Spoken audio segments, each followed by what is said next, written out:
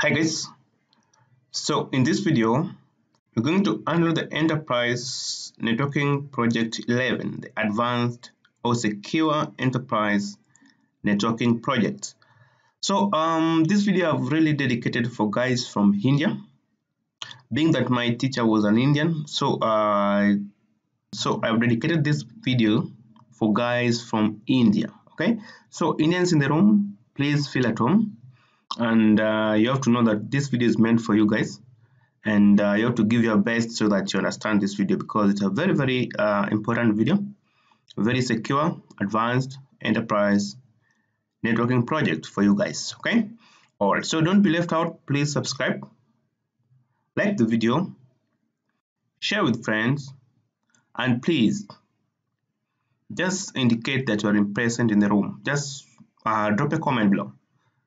Your like, your subscription, your comment will be highly appreciated. All right, okay, so without any further ado, I will just let to know that today are in project number 11, and we've been covering projects from project 1 to 10th project. So today we're in number 11. Okay, so if you want to access the classes, just go back to our channel, Gurutech Networking Training. Okay, then you go to playlists and you let it load, then you scroll until you see a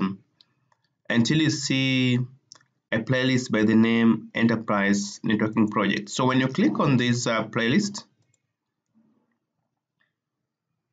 so all of these are all the projects that we've been covering since we started this series of enterprise network design and implementation. Okay, all right.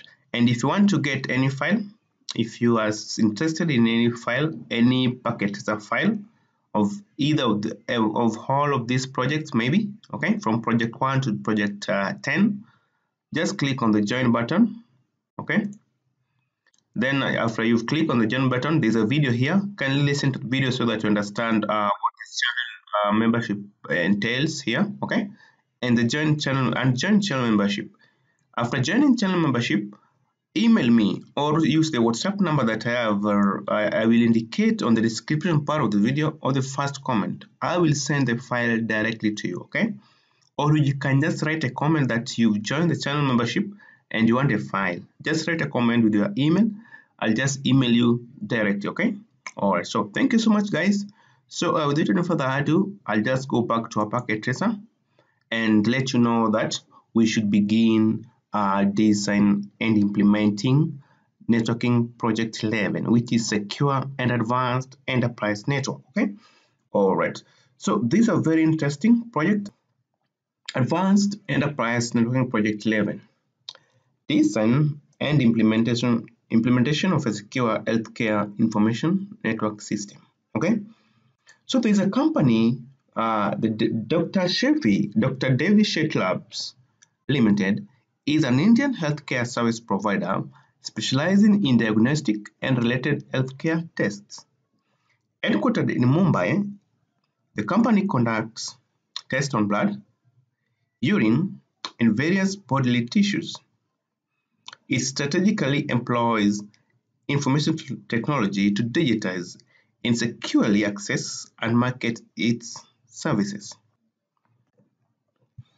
The company's offices are located on the 35th, 36th, and 37th floors of the Great Namaste Towers.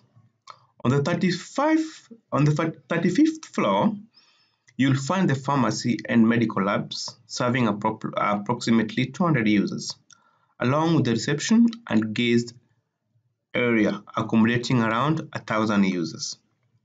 The 36th floor houses the doctors and the consultancy department, catering to about 200 users, and also manages procurement, HR, and finance operations for 300 users.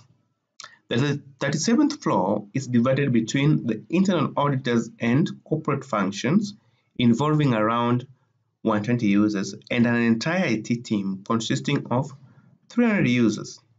The IT team is further structured in various teams, including brand and marketing, IT support, sysadmin, network admin, network security engineers, cybersecurity analysts, software engineers, cloud engineers, and IT management. Recognizing substantial growth potential, the company anticipates that the user count for each department will double by 2025, necessitating a focus on scalability during the design and implementation phases. All right. So there's a company actually which deals with the healthcare services. Dr. Devi Shetty Labs Limited deals with the healthcare services. Okay. All right. So it goes ahead to say that as an integral part of companies' ICT infrastructure, the following components have been incorporated. Internet service provider. The company has established a subscription with Airtel to ensure internet service connectivity. Network security. A Cisco SA firewall from this one series has been acquired to enhance network security. Network routing.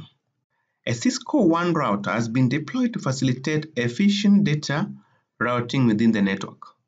Note, for some reason, this router will be used for VoIP services. A Cisco WAN router also will be used for voice over IP services. Okay, all right. So switching infrastructure. The network includes two Catalyst 385048 port switches. These are multi-layer switches actually. 8 Catalyst 296048 port switches. Okay, and 2 Catalyst 296024 switches to ensure robust local network connectivity. Number 5, server hardware and virtualization. 2 HP ProLiant DL38 Gen 10 servers will be utilized for virtualization through VMware ESXi hypervisor. They will host multiple virtual machines, including a Red Hat directory server responsible for managing user information in an LDAP-based directory. The server will handle DNS services and IPv4 address allocation for DHCP hosts. The two servers are used for failover purposes. So you've understood that we have two physical servers, which are HP product, and we virtualize them actually using which platform, which hypervisor, VMware ESXi. Okay, so being that we've virtualized them, we're going to install various multiple virtual machines. Okay, so to achieve failover or higher availability, actually we should do a failover. Because we have two servers, we should replicate the virtual machines on each server, such that when one virtual machine is compromised, we fail over to the other virtual machine on the other server. Okay, all right. So internal servers. Internally hosted servers include health information system, email server, file server, ensuring data accessibility and security. So all of these servers, I believe they are hosted as virtual machines inside the physical servers. Okay, all of these servers. Okay, the health information system, email server, file storage, and other servers have been hosted inside the two physical servers. Okay, as virtual machines. Virtualization is very important. So storage. Two storage devices, NetApp products will be used to facilitate storage of resources. Remember, the server actually doesn't have enough storage to keep all the files and all the resources. So we should provide it with the storage. So we're going to use a NetApp storage. Okay, two of them. Okay, failover, primary and secondary. We have two physical servers here, primary and secondary. We have two storage here, primary and secondary. Okay. So finally, voice and wireless infrastructure. Cisco voice gateways will be employed for VoIP and telephony services. Additionally, a Cisco wireless LAN controller and 10 lightweight access points LAPs will centralize the management of wireless network. Okay. Then we understand that cloud computing as an important technology is used to connect clients across the world to the company services and resources. Thus, the healthcare system is linked to the AWS cloud platform to facilitate delivery. Thus, this is one of the core business functions of the firm. The developers and the cloud engineers use several cloud resources to ensure seamless business continuity. The proposed network should allow the team to access these resources. AWS, they use AWS cloud platform, okay? All right. So due to security requirement, it has been decided that all LAN, VLAN, and VoIP users will be in a separate network segment within the same local area network. A firewall will be used to set security zones and filter traffic that moves in and out of the zones based on the configured inspection policies. Alright, so you've been hired as a network security engineer to design the network according to the requirements set by the senior management. You will consult an appropriate network, a robust network design model to meet the design requirement. You are required to design and implement a secure, reliable, scalable, and robust network system that is paramount to safeguarding the confidentiality, integrity, and availability of data and communication. So the Indians in the room, you see how this project is very important. Please don't be left out. Follow the video keenly. I'm going to try my best to explain it step by step so that you don't miss even a dot. Okay. So the favor that you can do me, just make sure that you subscribe to this channel. You like this video, you share with friends, and drop a comment. Thank you. All right. So we have the requirements.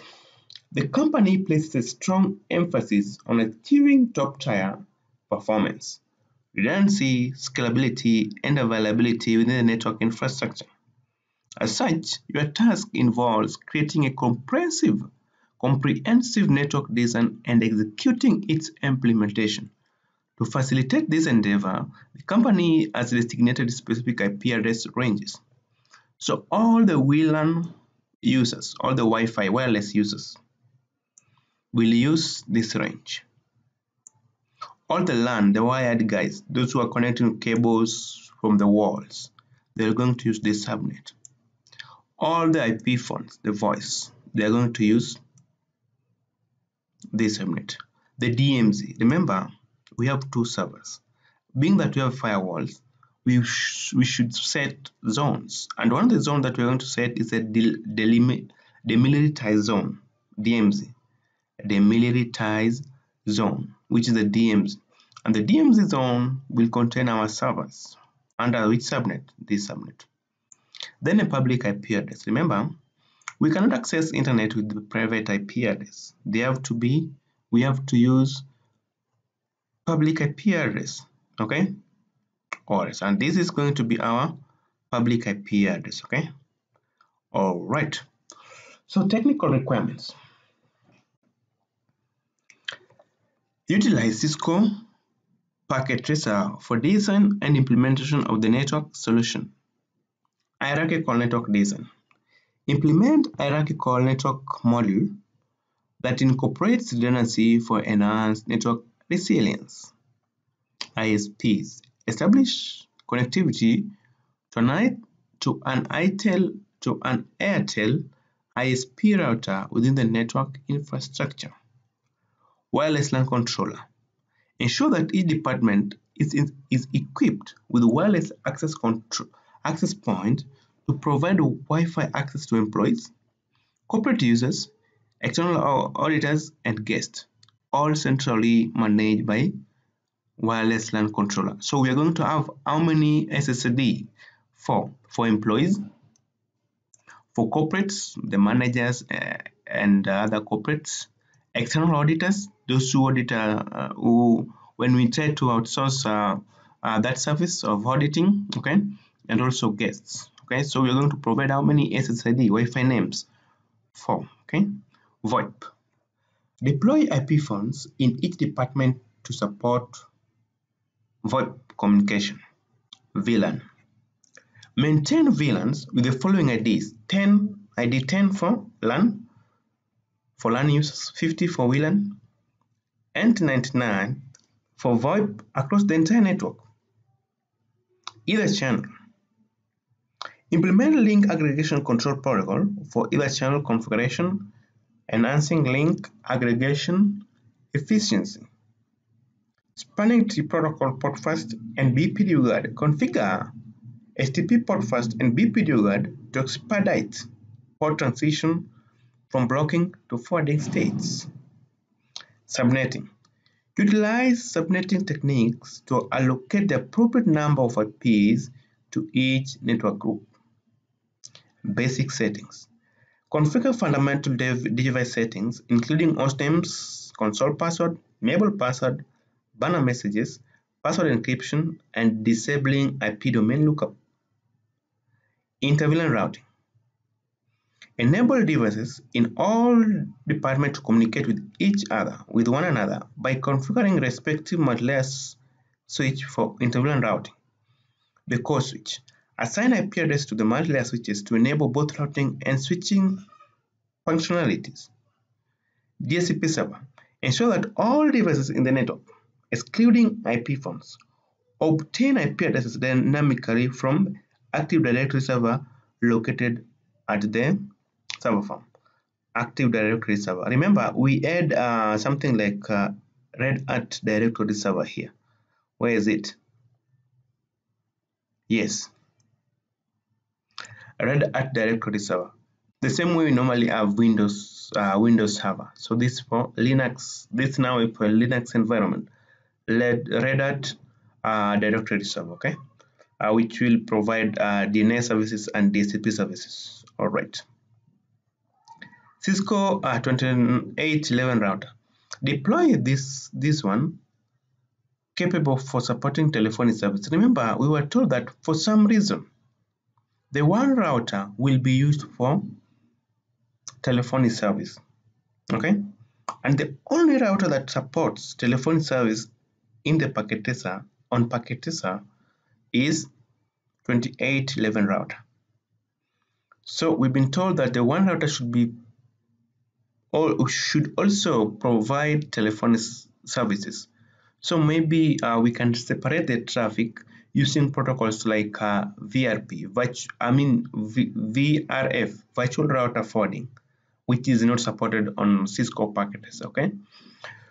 Okay, number 15, HSRP. Implement a high availability router protocol such as HSRP to achieve redundancy, load balancing, and failover capabilities. Static addressing. Allocate static IP addresses to devices located in the server room. Good. Telephony service. Configure VoIP on the one router and assign dial numbers in the format 3. Good. So let's go ahead. Routing protocol. Utilize OSPF as the routing protocol to advertise routes on the firewall, routers, and the multi-layer switches. Standard access control list for SSH. Establish a simple standard ACL on the VTY line to permit remote administrative tasks via SSH only for senior network security engineer PC. So meaning the only device that will connect to the networking devices remotely is the senior network security engineer PC. Okay. Number 20 is Cisco Adaptive Security Appliance Firewall. Configure default static routes, basic settings, security levels, zones, and policies on the firewall to define access control and resource utilization within the network. Final testing. Conduct a thorough testing to verify proper communication. Ensure that all the configured element function as intended. Okay, so that's the end of this project, guys. This is a very important project. I repeat, this is a very, very important project. This is a very, very important project. Okay, so we want to design a network topology of the company and implement it using Cisco Packet Tracer, as we've been told here, as a Imagine you have been hired as a network security engineer. So we are required to design and implement this network security. Okay, and among the devices that have been bought by the company includes these. Okay, all right. So without any further ado, guys, let's start the design and implementation part of this important project. So I go back to our packet tracer and we start on the design part. So on the design part, we start from top down. Okay, we start from top going down, right? Okay, so when I start from the top going down, I only want to focus on our infrastructure going down, from the firewall going down first. Okay, so for the firewall, just click on the firewall security device, then try to choose 5506X firewall. Then I put it somewhere here. Let me just put it somewhere here. Yes. So this is our firewall. Then we've been told that there is a one router. Okay, a one router that is responsible for both routing capability, advanced routing capability, and the VoIP. So just click on the routers and we choose 2811 router at this point, and you put it somewhere here. So this is our one router and the firewall is somewhere there. Okay, then we've been told also that the company has how many switches here. The company you can see as two Catalyst 3850 48 port switches. Those are multi-layer switches. So we are going to take how many multi-layer switches? Two multi-layer switches. So for multi-layer switches, kindly ensure you choose 3650. 3650. 3650. Yes, and the first thing that you do, just turn them on. Just drag this AC power supply and put it there. And also this one, drag this AC power supply and put it there, and just close. Then we go down and we've been told that 8 catalyst. We have 8 catalyst 29 60 48 port switches. So let's say these are access switches. And how many departments do we have? How many departments do we have? So we go back to the departments so that we understand departments that we have, because you can see we already have the distribution layer and the core layer. So we need access layer. For access layer, you have to go to the case study and understand how many departments are here. So you understand that we have 35th, 36th, and 37th floors. So on the 35th floor, you can see we have pharmacy and medical labs combined. Then another one is the reception and guest area. So 35th floor, we have how many departments? 2 floors. 36th floor, you can also see we have doctors and consultancy departments combined, plus procurement, HR, and finance departments combined. So 2 floors again. Two departments again. 37th floors also we have internal auditors and corporate functions combined. Then we also have IT team. So approximately we have 6 major departments, and all these departments are the result of combination of 2 or more departments. Okay, all right. So we have 6 departments, so we need 6 access layer switches. So for access layer switches, you just choose 2960 and you just put it.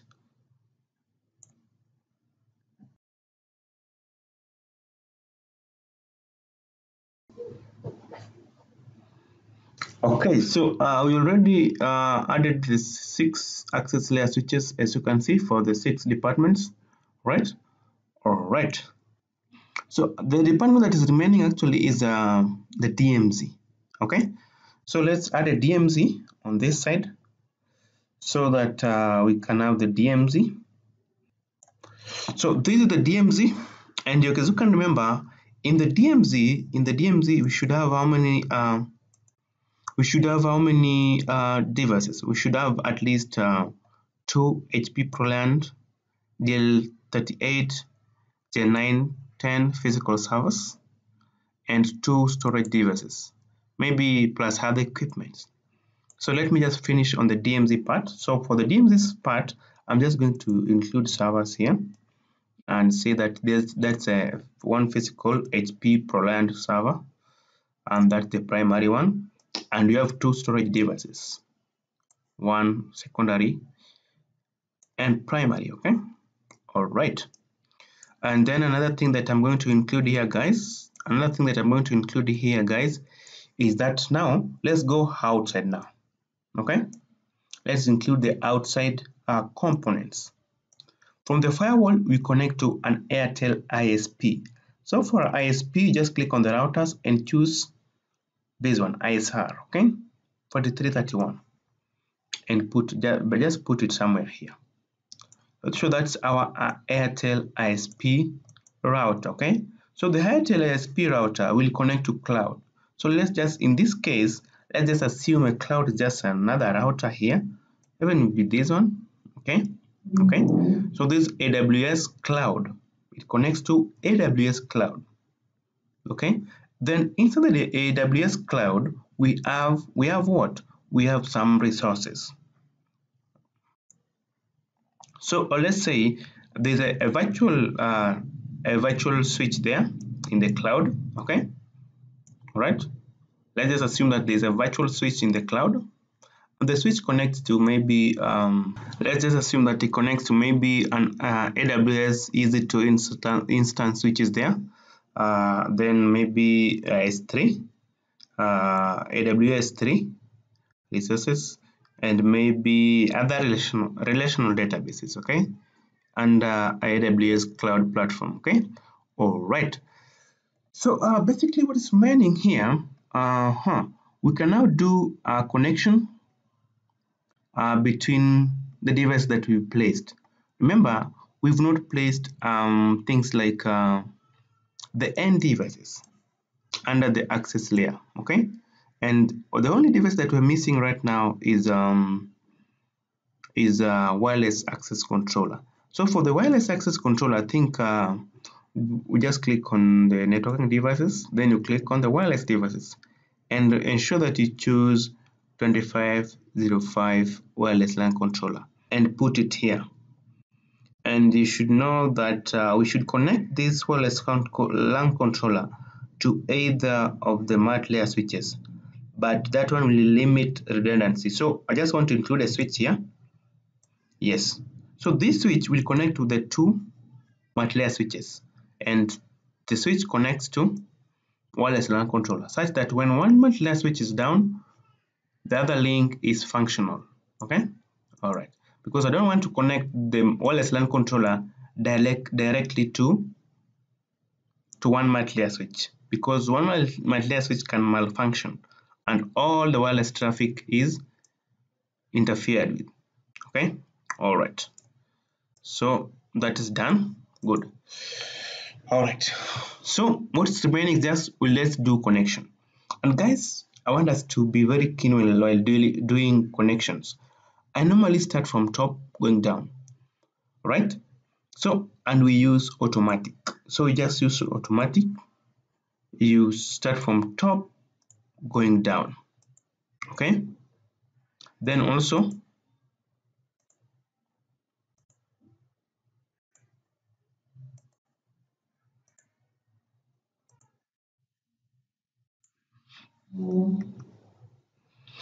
okay, so when I try to connect from this router here, the multi-layer switch, now you can see cannot connect to the connected port. So that means that this router has limited ports remaining. You can see if I try to hover, you can only see there are only 2 fast Ethernet ports. So you just click on the router and make sure you turn it off. There is a button here, the one indicated on with the 0. Just click on the 0 and you can just drag. We want to drag a fast Ethernet ports here, and you drag then you drag this module here, nm-2FAE2W, and you just place it there. That's okay. Then you turn on the router again, and you close. And then when you try to take and place there, and you now connect. And if you try to hover, you can see we have fast Ethernet 00, 01, 10, and 11. Okay. Okay.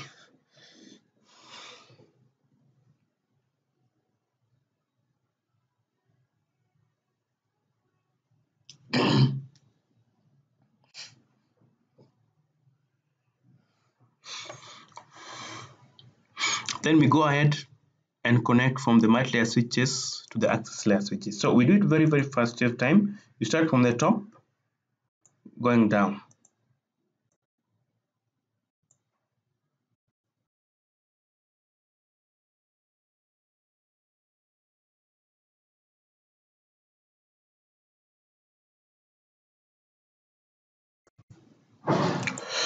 All right, so I've connected the devices to the respective core devices. So what I'm going to do, I'm just going to include end devices. So let me just connect this one first. Plus a computer here that will need to manage the wireless LAN device.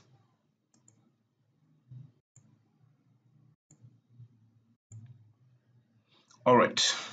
So now let's connect end devices. Among the end devices that we want to connect are IP phones. We need a computer actually. So we need a computer. We need a computer. Just one computer is enough in this lab.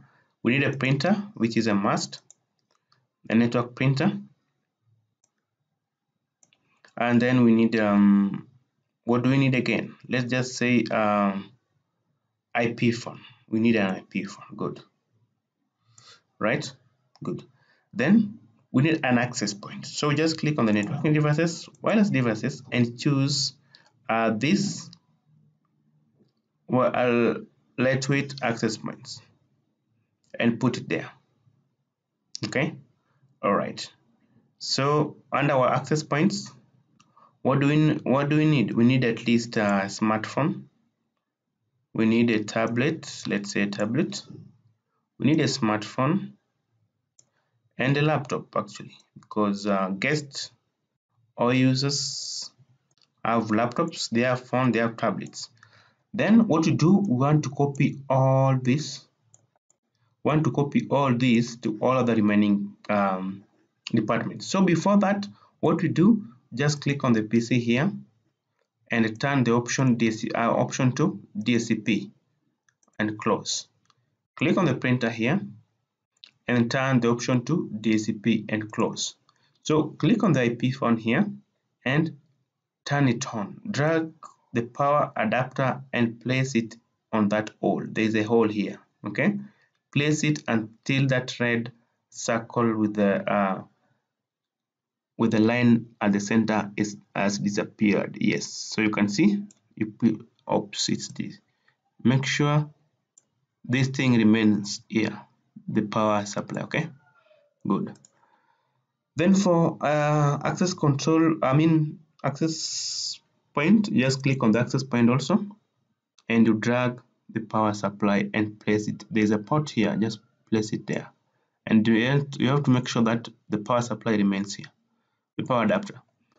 And now for tablet, they will pick IP address dynamically. Smartphone, they will pick IP address dynamically. Now for the laptop, click on the laptop and you have to make sure, you have to know that the laptops in packets, they do not have what's called a Wi-Fi card. So just turn it off, just click on this thing, click on that, then remove this module, this one, just drag it and put it here. So you can see we have an empty module here.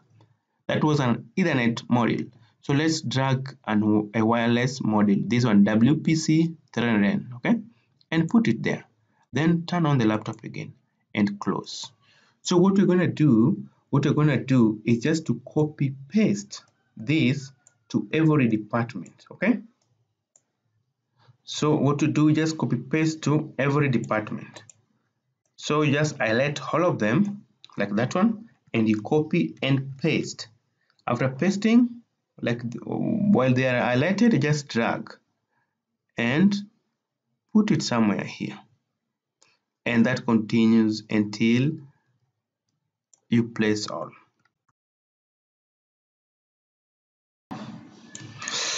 Okay guys, so I will need to copy paste all the devices. So if I can try to zoom out, you can see all the devices are in their respective department. Okay, all right. So what I'm gonna do is just connect the end devices to the switches. Okay, all right. So I'll do that very fast to save time. I'm just going to reset, click on the reset. Yes, so I'm just going to do it very fast. And guys, here you can remember that we have what's called wireless users, LAN users, and VoIP.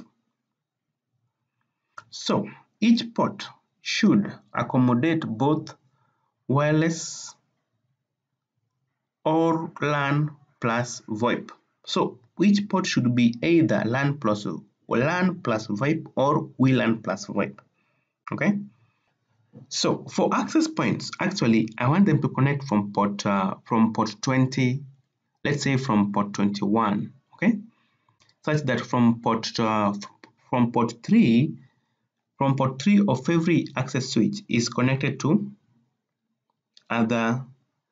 It's meant for LAN VLAN, wired people, wired wired users. Okay, you can see this port FA0/1 and the other one is FA0/2. So from FA0/3 to 20 is for LAN. Then let's say from FA0/21 to 24, that's where we connect our access points. So what I'm going to do, the first thing I'm going to do, I'm just going to choose copper straight through and connect this and choose port 21 and connect to the access point. So I do that for all other switches.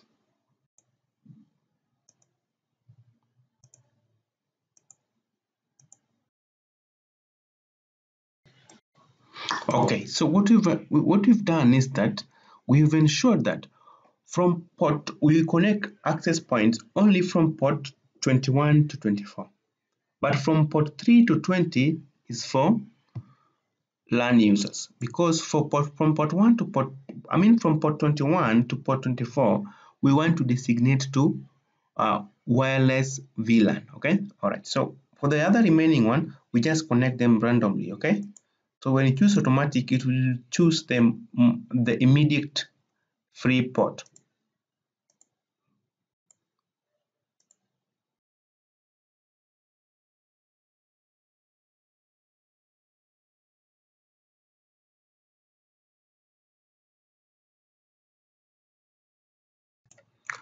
Okay, so what I've done is just to include another computer, as you can see. So we have two computers, a printer and other device. Okay, so all right.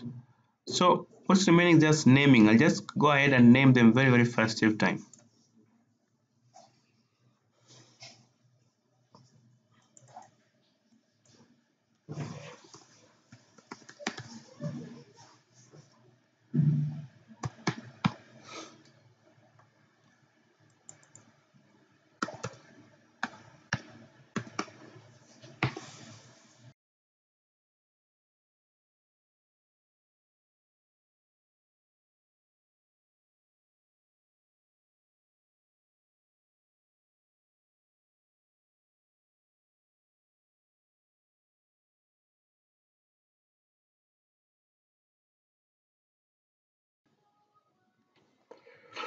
Okay, so we've done the naming, so we can just separate the borders in terms of 35th floor, 6th, 36th, and 37th floors, and name all the departments that we had. Okay, all right.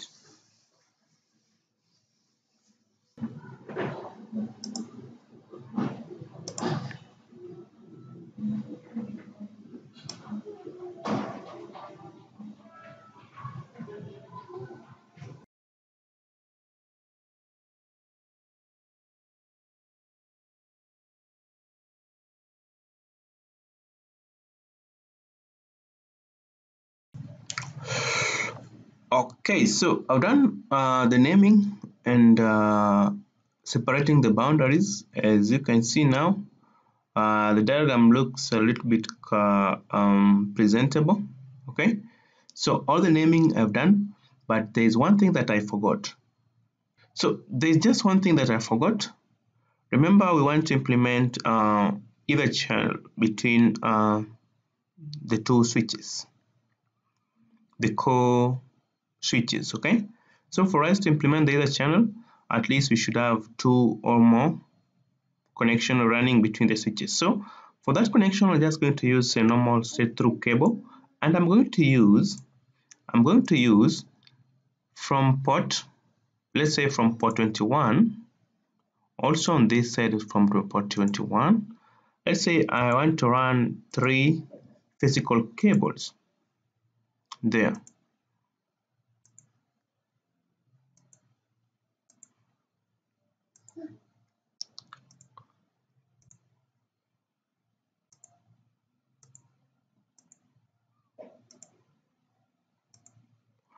Alright, so basically I did run 4 physical cables between the core switch 1 and the core switch 2 so as to implement LACP, which is EtherChannel protocol. Okay, alright, so let me just check on the diagram so that we can see whatever I've left out and we implement it immediately. Alright, so another correction that I would like to make on this diagram. Remember, we were told somewhere here that I just want, as a network engineer, I should have a recommendation. Okay, so my recommendation here is that, where is the one router? Yes, this one. Network routing. A Cisco WAN router has been deployed to facilitate efficient data routing within the network. Note, for some reason, the router will be used for VoIP services. Guys, I don't want to use this router for VoIP services. And that's why I have to include another router. And for that router, I'll just put it here so that it has redundancy. Okay. I don't want, in the description we've been told that for some reason this router should act as to provide telephony service, but I don't want that to happen here.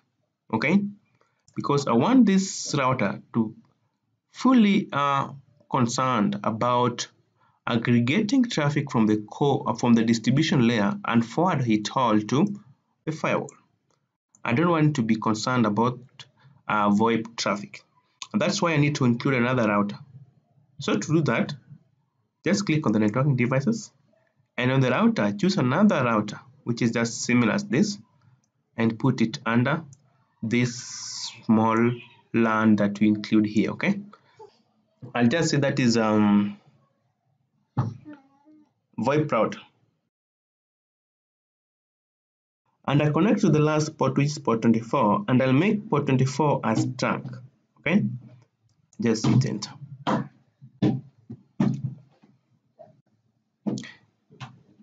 Then I name this department as let's just say controllers. So let me see again the recommendation that we can make on this diagram.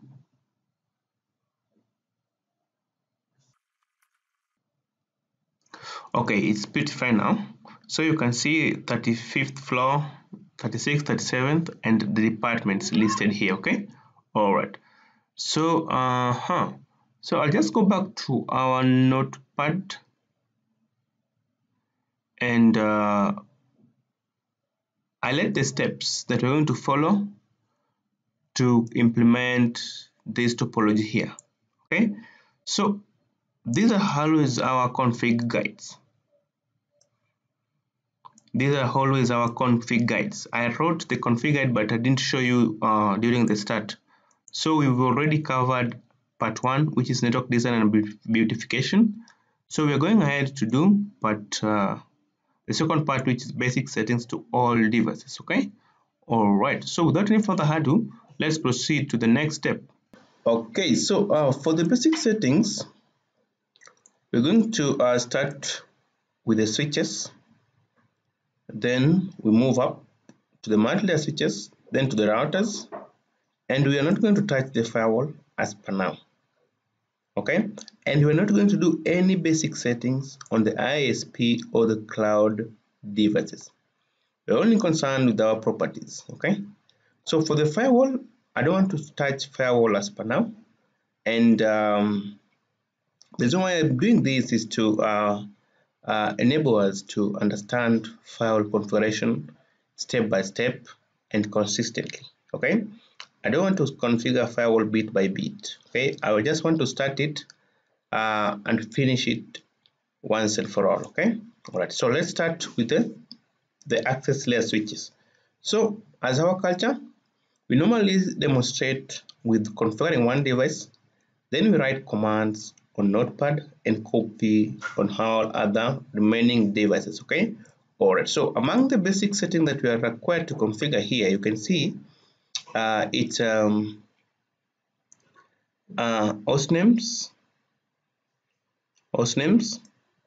console passwords, enable password, banner messages, password encryption, and disabling IP domain lookup. Okay, all right, so let's do that very fast to save time, and we're also going to add SSH during basic settings configuration, right?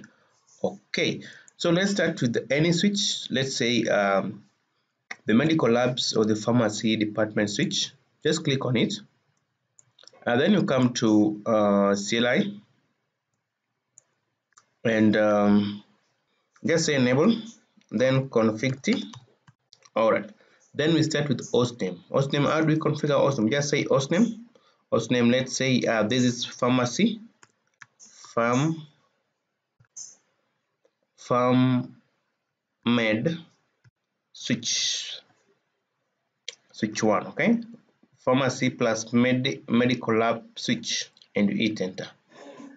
And then we do banner message. How do we do? We just say banner MOTD, and we put any characters, 2 characters, then we come back inside the characters, then we say unauthorized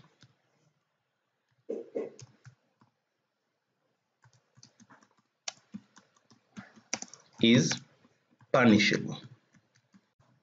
Unauthorized access is punishable. Then we just hit enter.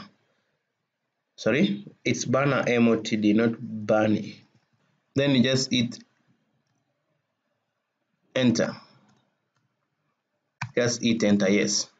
Then another thing that we do now, we just write enable password to be let's say use Cisco everything. Okay, all right. Then another thing, line console password, line console 0. Okay, then we say password to be, let's say, use Cisco, and then we log in. Okay, and exit. Then we configure username and password. Okay, let's do that while configuring SSH. So another thing that we're going to configure here, console, enable password, banner messages, password encryption, and disabling IP domain lookup. So let's disable IP domain lookup. How do we do? We just say no IP domain lookup, and you hit enter. Then service password encryption to encrypt all the passwords that are configured here. Okay, all right, so let's get into SSH part. For SSH, the first thing that you have to ensure that you've configured the host name, okay, such that doesn't have the default host name. Then enable password is very important. Okay, okay, so the next thing that is also important is a domain name. Okay, so we have to ensure that this switch is under a domain name. So we just say IP domain name to be, we can just say gtech.com. okay, and we hit enter. After domain name, we configure username and password. Just say username to be, I just want to use Cisco, all in lowercase, Cisco. Username Cisco, password to be Cisco. Okay, and you hit enter. Then after this, now we generate crypto key. We just say crypto key generate RSA. Then you just try to query. Okay, general keys, then you query modulus, then you query length now. So crypto key generate RSA general keys modulus, we want a length of 1024, okay, and you hit enter, right? Okay, then now you configure SSH IP SSH version 2, because there are two versions of SSH, configure version 1 and version 2, okay. All right, so we just hit enter and do right. So we are done the basic configuration on the pharmacy or medical lab switch, okay. All right, so for other remaining switches, guys, as we said, you're going to write commands on a notepad and copy to all other remaining switches and devices in the network, okay. So let's start. All right, so I just open our notepad here. So the first command that we normally write is enable, then we write config t, okay. Then we configure hostname to be, let's say this is reception, so we just say recep guest guest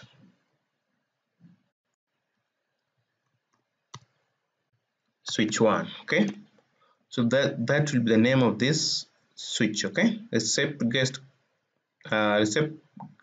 guest switch 1, okay. All right, then banner message, banner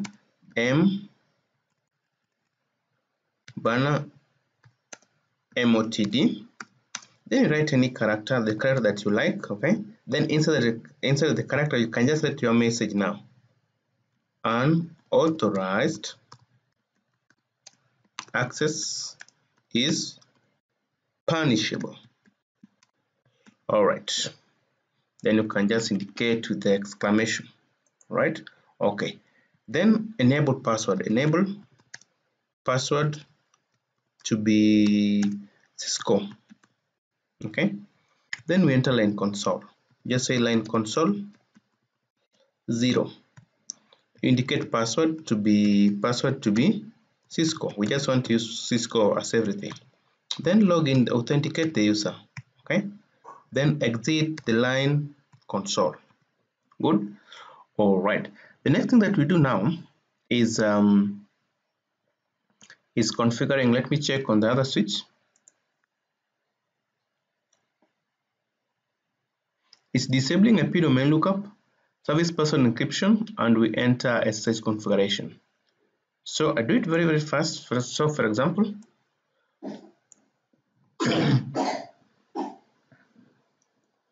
so let's disable IP domain lookup. Just say no IP domain lookup, one word, okay. Then service password encryption. Then you have to make sure that you are writing a correct word, because these commands are case sensitive. All right, okay. Service password encryption, good.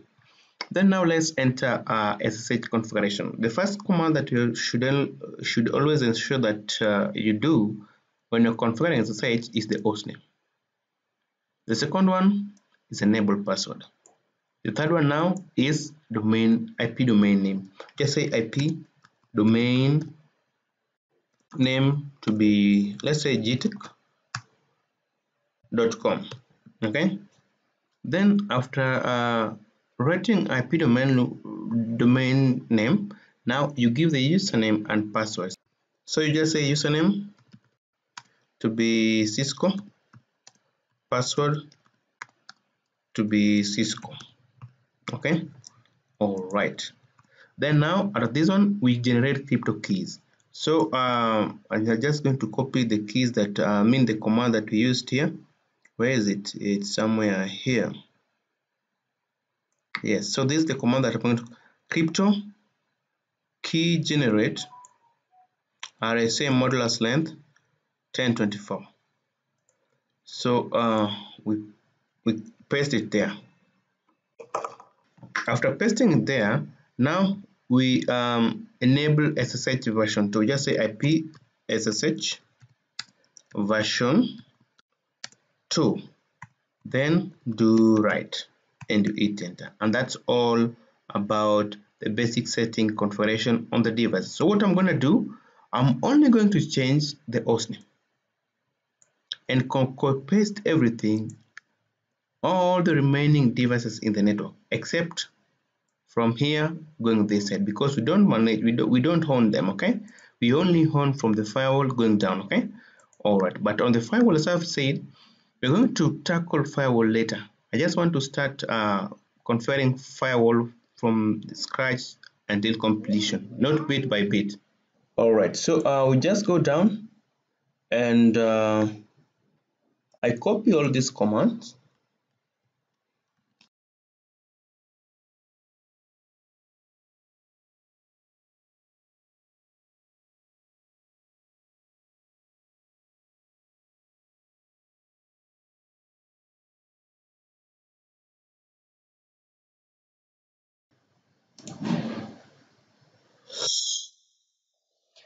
Okay, so I've done the basic settings on all the devices except the firewall and the device that the company does not own. Okay, all right.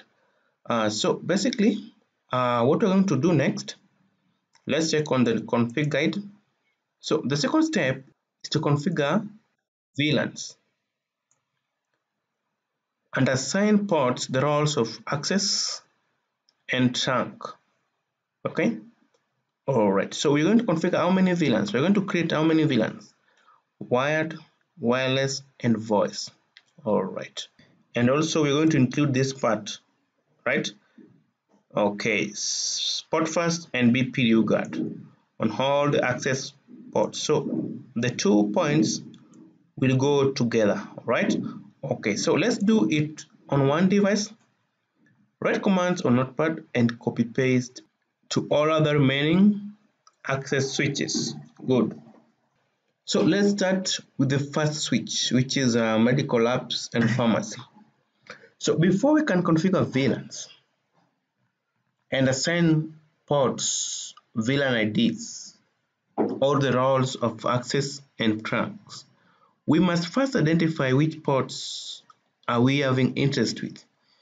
So for example, on this switch, any port that connects to the multi-layer switch should be trunk. So as you can see, FA0/1 and 2 connects to the multi-layer switch. Those ports should be trunks. And I was making my design very consistent. FA0/1 and 2 in all the access switches should connect to the multi-layer switch, and therefore they will be trunk. Okay, all right, so let's just go to this switch, and you remember clearly that on every multi-layer switch we were trying to configure in a way such that from port 1 and port 2 should be trunk, then from port 3 to port 20 should access wired VLAN. Then from port 21 to port 24 are where we connect our access points. Okay. Alright, so let's do it very fast this time. So I just click on the switch, and I don't want to put password, so I just come on back and click on that.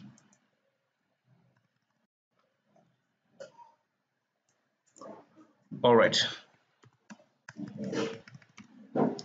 So let's identify FA1 and FA2 should be trunk. So we just say interface FA0/1 to 2. Interface range. Then switch port mod trunk and you hit enter. And we exit the range. Okay. Then we enter into another range of FA0/3 to 20. 3, 2, 20. Okay, and before we enter the range, let's create the 3 VLANs. So just say VLAN. We had how many VLANs? 3 VLANs, and you could remember that we had VLAN 10, 50, and 99. Okay, all right. So VLAN 10 we name as LAN. Exit. Then we had VLAN 50 we name as WLAN, WLAN. Exit. Then finally we'll add VLAN 99 we name as voice. Good, and exit. Now we can enter the range of interface range FS0/3 to 20, because we say that FS0/3 to 20 will be connected to LAN ports. So whoever wants to connect to a wall will be in which VLAN? VLAN 10. Any wireless user will be in VLAN 50. Okay, and all the access points will be connected from port 21 to 24. Okay, all right. So just hit enter. So just a switch port mode access. Switch port mode access. Then we hit enter. And remember, the LAN ports, we want them to access both data and voice VLAN. Okay, so let it access. Let the range access data VLAN. So just switch port access VLAN 10. Okay, for data. Okay, remember VLAN 10 was meant for LAN, so LAN is part of data VLAN. Okay, all right. So let it access voice now. Switch port voice VLAN 99 and hit enter. Exit and do right. Okay, all right. So let's go back to the configured and see what's remaining. Yes, we've configured how many? We've configured how many VLANs?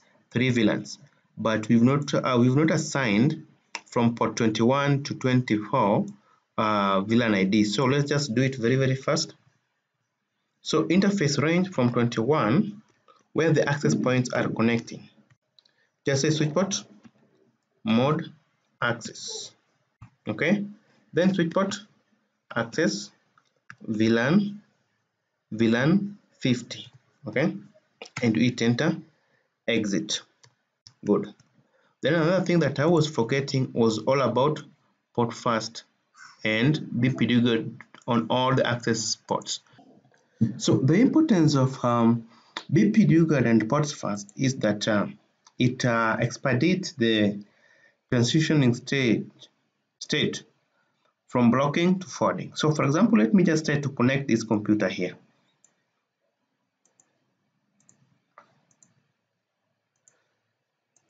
So this is what we don't want, because this computer will take at least from 30 to 45 seconds between this port turns green. So this is what we don't want. So let's just configure what's called BPDUguard and PortFast. Okay, all right. So we just enter the range on all the access ports. Okay, so from access ports start from port 3 to 24. Okay, and you hit enter. And you just say spanning tree as query, spanning tree PortFast, spanning tree PortFast, and you hit enter. Then spanning tree BPDUguard enable, and you hit enter and exit and do right. And if I can just say do show start, you can see the ports. They have PortFast and BPD enabled, and they have VLANs. Okay, all right. So if you can just try again and disconnect this PC and connect to any port, it should turn green immediately. You see, that's what we wanted actually. So let's do the same. Let's do the same. These the two points. VLANs plus STP, PortFast, and BPDUguard on all the switches. Okay. Alright. So the first thing we do, let's create the VLANs. VLAN 10, and we name it. Let's name it. It is LAN. VLAN 50. We name it, or VLAN. Then we have VLAN 99. Name it voice. Good. And then, as we say that the two ports, which is FA0/1 and 2, should be trunk always. So we just say interface range FA0/1 to 2. Switch port mode trunk. Okay. Alright, then you exit the interfaces. Okay. Then as we did it consistently, we said that interface range from 3 to 20. From 3 to 20. 3 to 20. Okay. Switchport mode access. Switchport mode access. Make sure that you write it correctly. Okay. Then switchport access VLAN 10 for data. VLAN 10 was meant for LAN VLAN. Okay.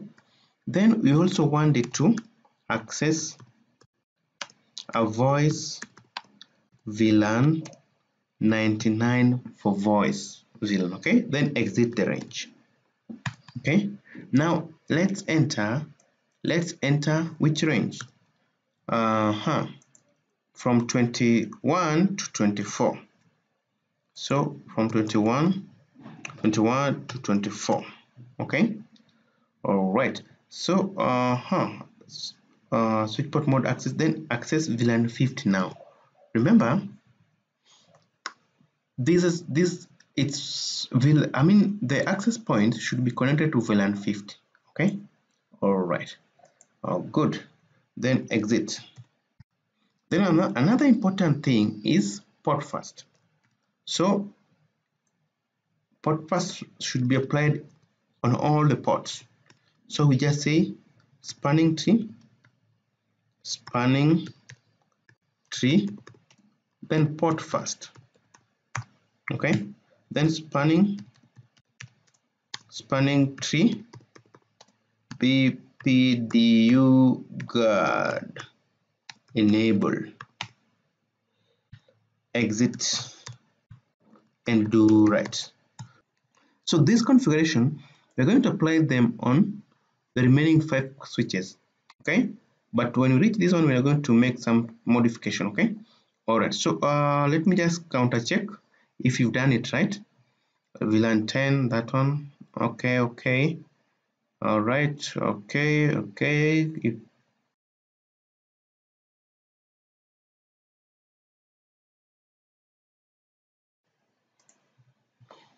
All right, so I've done VLAN configuration, PortFast, and BPDUguard on all the departmental switches. Okay. All right, so let's move up and go back to this topology here, to this LAN, I mean here. So on this LAN, guys, basically we say that you see this access switch, this wireless LAN controller connects to which port of the switch? It connects to FA0/3. So that port should be in the same VLAN with the access points. So each access point, you can see it connects to port 21 of every switch. So port 21 to port 24 belongs to VLAN 50. So this wireless LAN controller connects to FA0/3. So FA0/3 should be in VLAN 50. Okay. This is this is VoIP router. This port should be trunk plus this one and this one. Okay, FS router 1 and 2 plus that 24 should be trunk. Then this one we can just put it under LAN VLAN, okay, wired users. Okay, all right. Then we can also include another access point there. Let me just include another access point. Let's say that's a controller room and some users want to connect. Let's say a network admin wants to connect via wireless. Okay, all right. So this one will connect to port, let's say 21. Okay, all right. So what I'll do, I just drag the power supply and put it there. All right. So let's go to this switch here. We have said that this will be VLAN 50 because all the access points belong to VLAN 50. This one and this one. So to make the matters look fine, then I think this one and this one should belong to the same VLAN. So I'm just going to unplug it from port 3 and put it here and make it to port 22. Okay, so from 21 and 22 will belong to VLAN 50. So I've just removed this one here, I remove that one there and put it to port 3 such that port 1, port 2 and port 3 are trunks. Okay, all right. So this will be port 4. So port 4 will just be a normal LAN port. Okay, so when I go back to our notepad here, remember we wrote some commands here, but when you reach here on the controller side, we have to modify some. For example, we said that the 3 ports will be trunk, the one that connects to the VoIP router and the one that connects to the multi-layer switches. So it's from 1, 2 and 3, from 1 to 3. Sorry, from 1 to 3. Good. So from 1 to 3 will be trunk. Okay, all right. So so from 4, let me just check on this. 4, yes.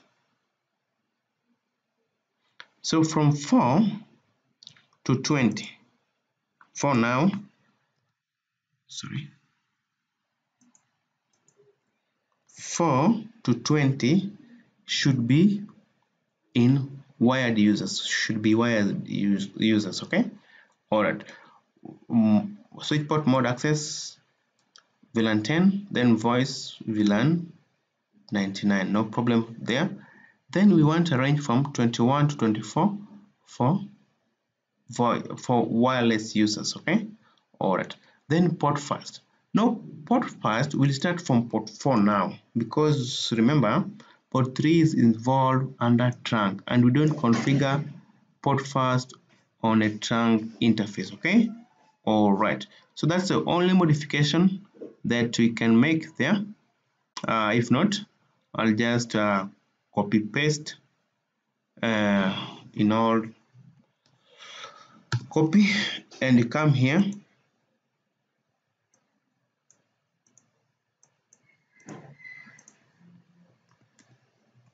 and we just paste there. Good. All right. Okay, so we're done on all the access switches that we can do, because we're not going to do on this access switch. Okay, we're not going to configure any VLAN as per now on this switch. Okay, maybe we'll do VLANs on a DMZ switch later in the coming projects, but as per now I'm not going to touch this switch to configure VLANs. Okay, all right. So what I'm going to do, because I've configured VLANs and all the necessary port roles in terms of access and trunks, I'm going now to the multi-layer switches. Okay, all right. So when you go under the config guide, guys, you can see we're going to do what's called we're going to create VLANs and only assign ports roles of trunk, because we don't want access port here. Okay, we're only going to have a layer 3 port which is connecting to the routers. So this port is going to be layer 3 interface, okay? This one and this one. They're going to be layer 3 interfaces, and we will send them IP addresses, okay?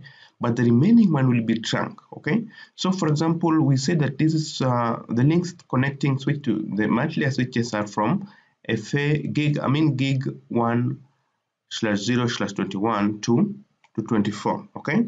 Alright, so we're going to configure either channel there, okay? Alright, so as you can see here, for the multi-layer switch, I'm going to combine either channel plus number 2, okay, plus VLANs and trunks, okay. Alright, so let's just do it very fast, save time. So I just click on this multi-layer switch and see which ports are connecting to the access layer switches first, okay. So you can see the first port, which is gig, this one, you can see it's down, okay. So we don't do that one, right? Okay. And another thing, the port that is connecting this switch to this switch, the two switches are from 21 to 24, okay? So if I hover over it, you can see from gig 102 to gig 108 are the one that connects to the access switches.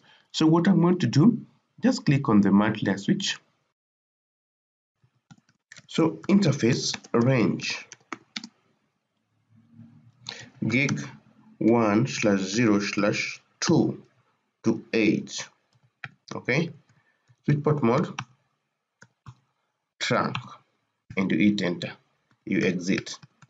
All right, okay.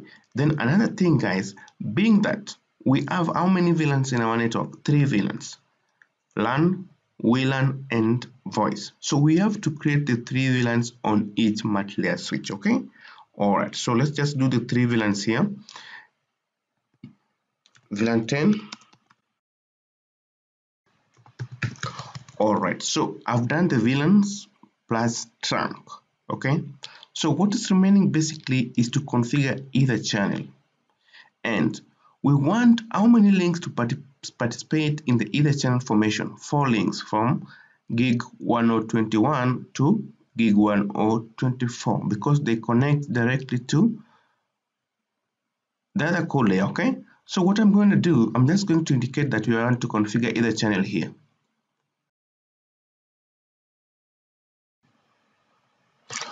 Alright, so I've indicated that here we're going to configure LACP ether channel, okay?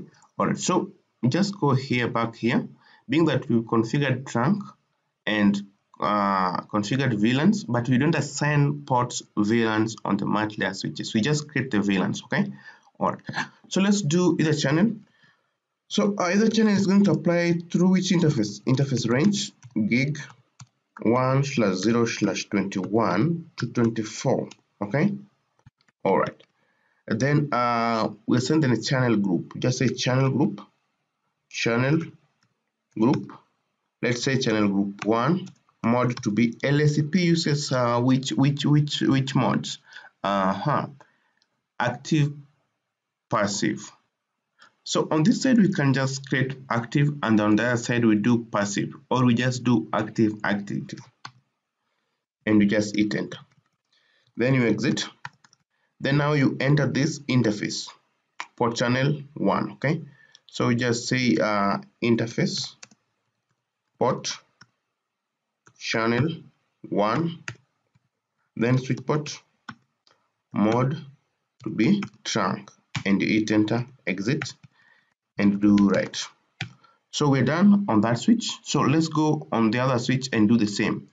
So when you go back to this other switch, the first thing we do, we create trunk interfaces. As we said that, exit, a switch is that any port connecting to the access switches should be trunk, and say interface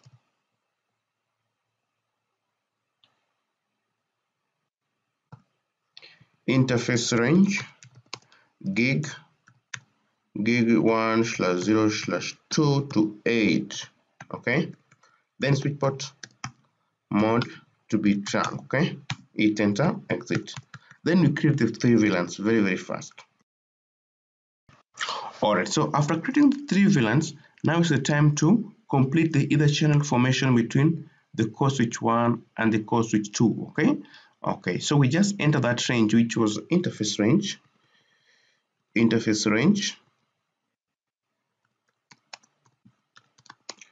gig 1/0/21 to 24.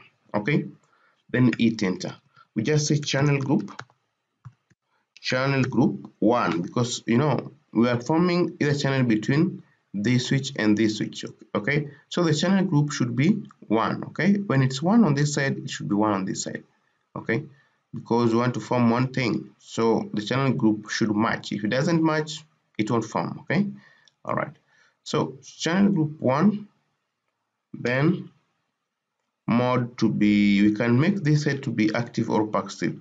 So we just say mode to be active still, active, then you just hit enter.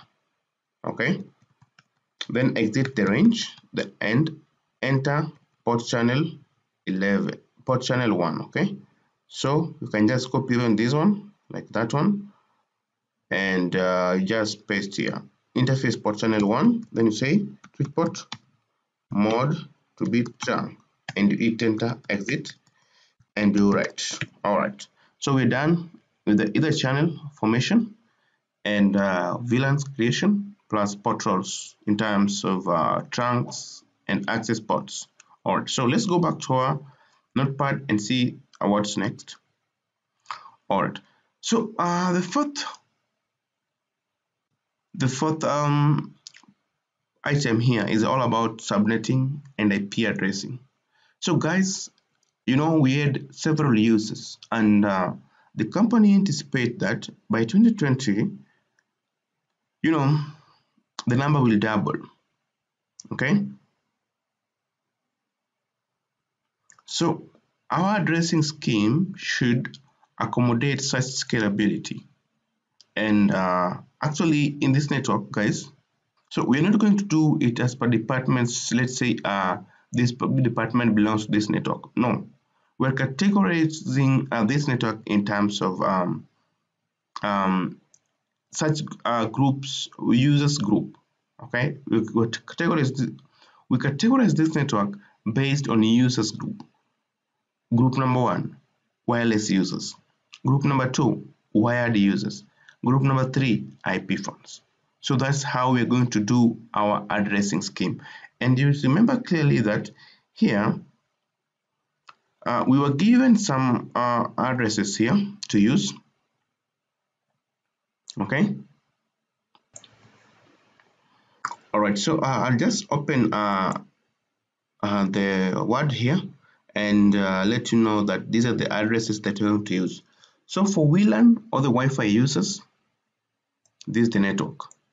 For the LAN, the wired users, this is the network. For all the IP phones, we're going to use this network, okay? And also all the DMZ, we're going to use this network. All right. Okay, so I think this one should be 20 actually. Yes. All right. So and between the cloud ISP, firewall routers, and multi-layer switches, these are the ranges that we're going to use. It's very, very simple. And now what I'm going to do, I'm just going to indicate on the diagram that for wireless, this network, LAN, this network, VoIP, this network, DMZ, that network, and also between the core devices in the network. So let me just do that change very, very fast every time.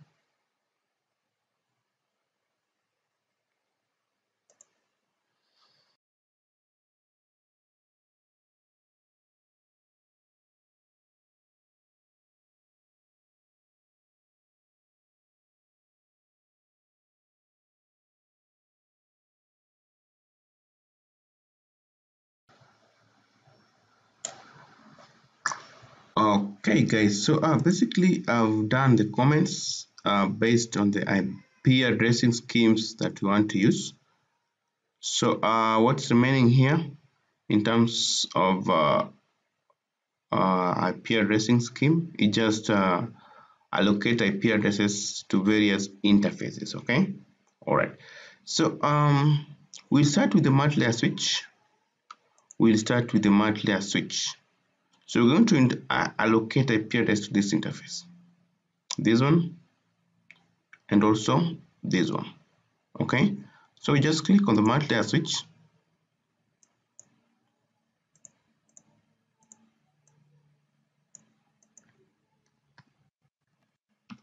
and interface gig 1/0/1. Then remember, we cannot assign that port an IP address because it's still a switch port. So we have to turn it into a layer 3 interface. So we just say no switch port and you hit enter. Okay, and now we can assign an IP address. Just say IP add to be 10.30.10.30.10.10. So this is /30 notation, meaning we have only .5 and .6 used by IP addresses. Okay, so let this side take .5 actually, so that on the router side it takes .6, and that will happen also on this side. This side will take .9, .10. Okay, so we just do it very fast. So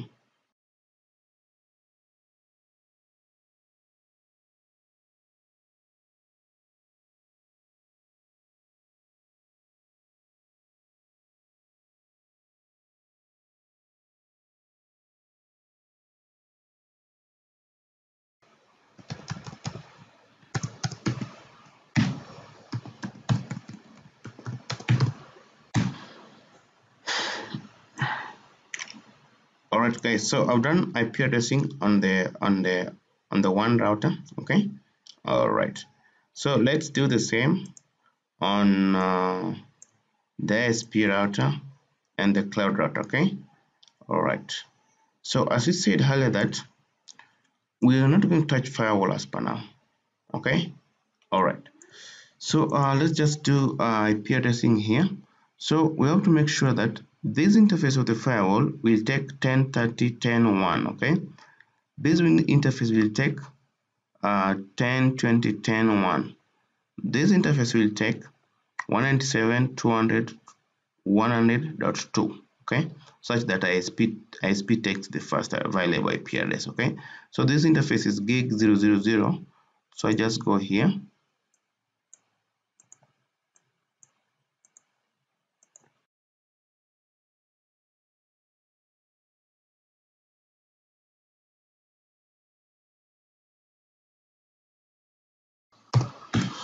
Okay, so I've done IP addressing both even the ITEL, Airtel, and AWS cloud routers. So what I'm going to do is allocate IP addresses to the devices, maybe the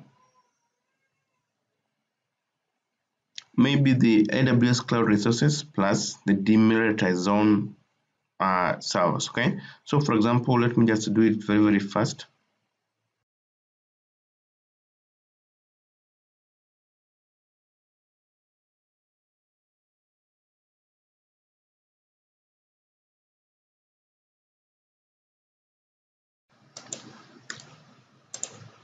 Alright, so I think we've done allocating IP address to even the server farm, the demilitarized zone devices.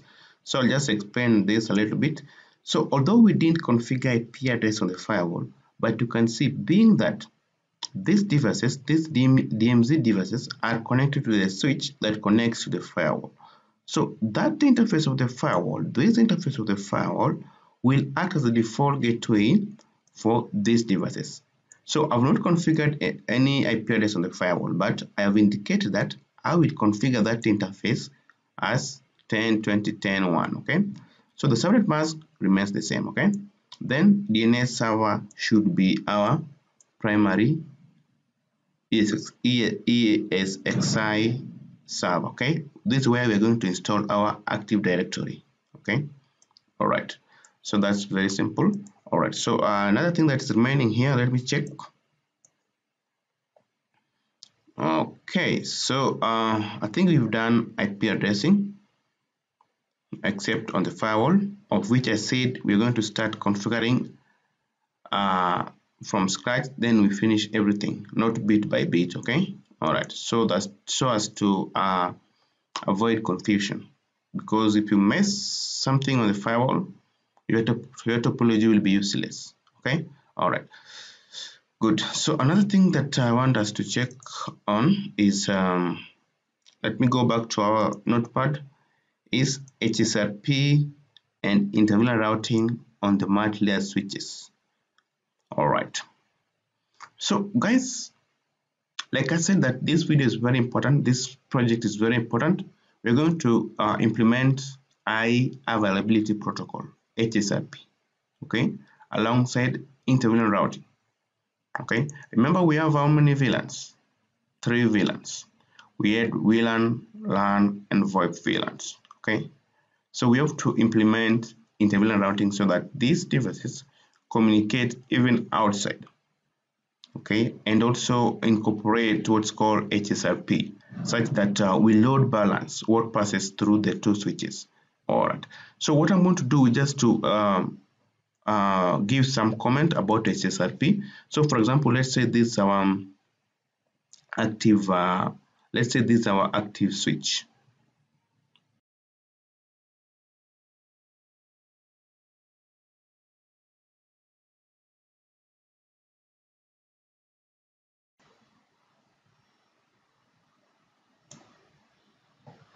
All right, so guys, basically what I've done, I have included some comments here. So this will be our active router, this will be our standby router, and we have a virtual router that we don't see. Okay, so the traffic will go through the active router. When the active router fails or it feels overwhelmed, the traffic will go via the standby router. So why did I include VLAN 10, VLAN 50, VLAN 99 IP addresses here? So we're going to create what is called SV highs. That's why I have combined HSRP plus inter-VLAN routing, because we are going to implement HSRP during inter-VLAN routing configuration, and it's very, very important that we understand this part, because if you don't understand this part, it's not gonna work. Okay, all right, so let's start. HSRP plus inter-VLAN routing, very, very important. So I just click on this switch and let you know how to configure HSRP plus inter-VLAN routing, which is a very, very important part in this video. Exit. So we create SVI. So we create an SVI. So we just say interface VLAN 10, okay, for VLAN, and we just hit enter. Then we assign it IP address, IP add, okay. So this SVI on this switch, we assign it this IP address, which is the IP address is 10.10.0.3, and subnet mask, you can remember it's 255.255.0.0, and we hit enter. Okay, all right. Then we give it what's called IP helper address. We tell it that whenever you receive any request for DHCP IP allocation, please forward that request to our DHCP server. Our DHCP server will be inside this host, okay, this ESXi host. Okay, all right, so it should forward that request to this IP address. So we just say IP helper address, IP helper address to be 10.20.10.10. Yes, the IP address of that host, yes, it's that one, and just hit enter. Good. So let's enter HSRP configuration. Being that our VLAN 10 here has this IP address, okay, so when we're configuring HSRP, you should give a priority and a standby IP address. So just say standby,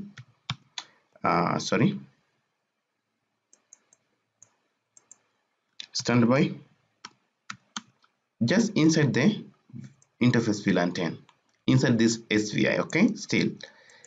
Then we give it a standby number group. We give it a group. So being that this is a VLAN 10, let's just give it a group 10, standby 10, then priority, give it a priority. Priority, we want it to be our let's say we want it to be our active router. So we can give it the highest priority. Okay, so for example, priority 150, and we just hit enter. Okay, then state, you have to state here the standby IP address, the IP address of the virtual router. Okay, so just say standby 10 state, the group is 10. IP to be IP address of the virtual router, which was 10.10.1. Okay, all right. So we just hit enter and exit. We go to interface VLAN 50. Okay, then you assign the IP address.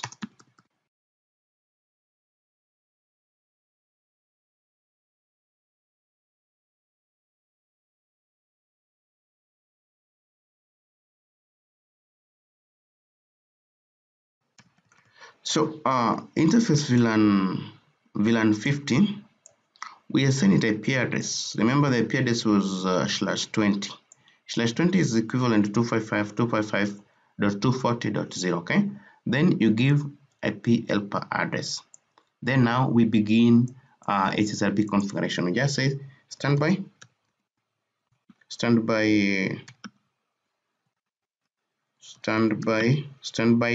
being that this now VLAN 50, you can just say it's in group 50. Okay, standby 50, priority to be 150 still. Let's give them priority of 150. Okay, then standby 50 still, IP to be the IP address of the virtual router area, which is 192.168.0.1.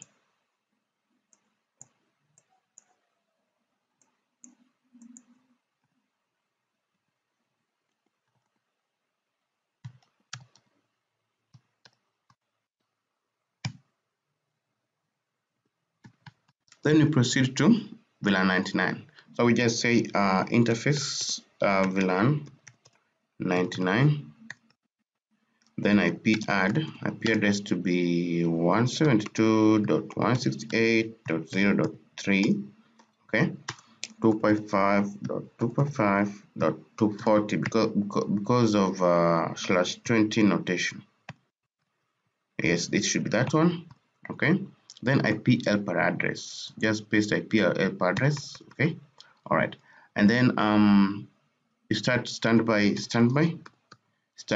group 99 now. Priority to be, we could put it on 50. Then standby group 99, IP to be the IP address of the virtual router here, the virtual router, which is 172.16.0.1. okay, all right. So it's very simple, guys. Don't miss this part. 172.16.0.1. So can see I made an error here. This IP should not be this way. It should be 172.16, not 168. Okay, so let me just correct it very fast. I'm glad I have realized that error before we move ahead. Okay, so we go back to standby. Sorry. So we go back to standby, that one, priority 150, then standby IP to be that one. Good, and exit and do that. So guys, we're going back to this switch. The same thing that we've done on this side, we're going to do on this side, but now let me demonstrate with only one SVI, and for the two SVIs I'm going to do it very fast to save time. So on the second switch here, on the second switch now,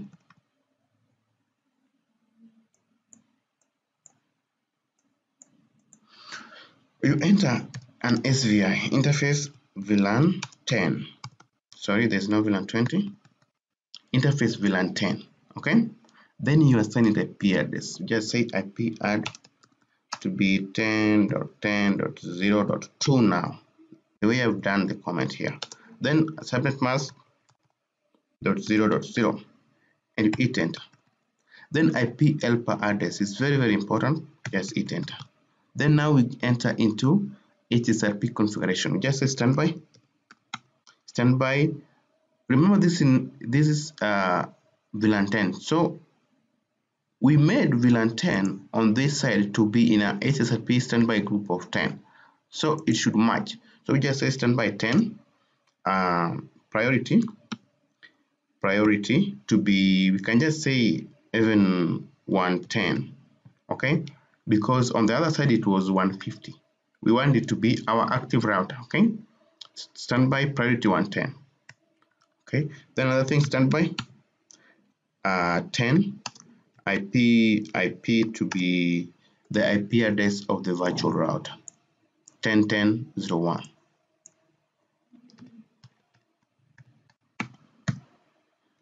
Exit. So that's the thing that we do for the remaining SVI for SVI 50 and SVI 99. So I do that very fast, save time.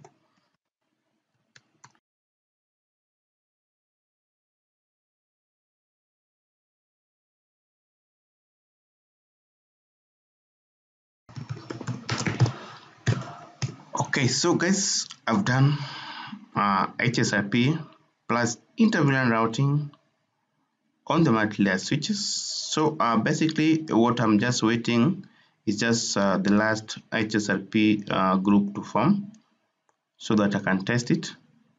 Okay, so you can see it has formed. So if you can just say and show HSRP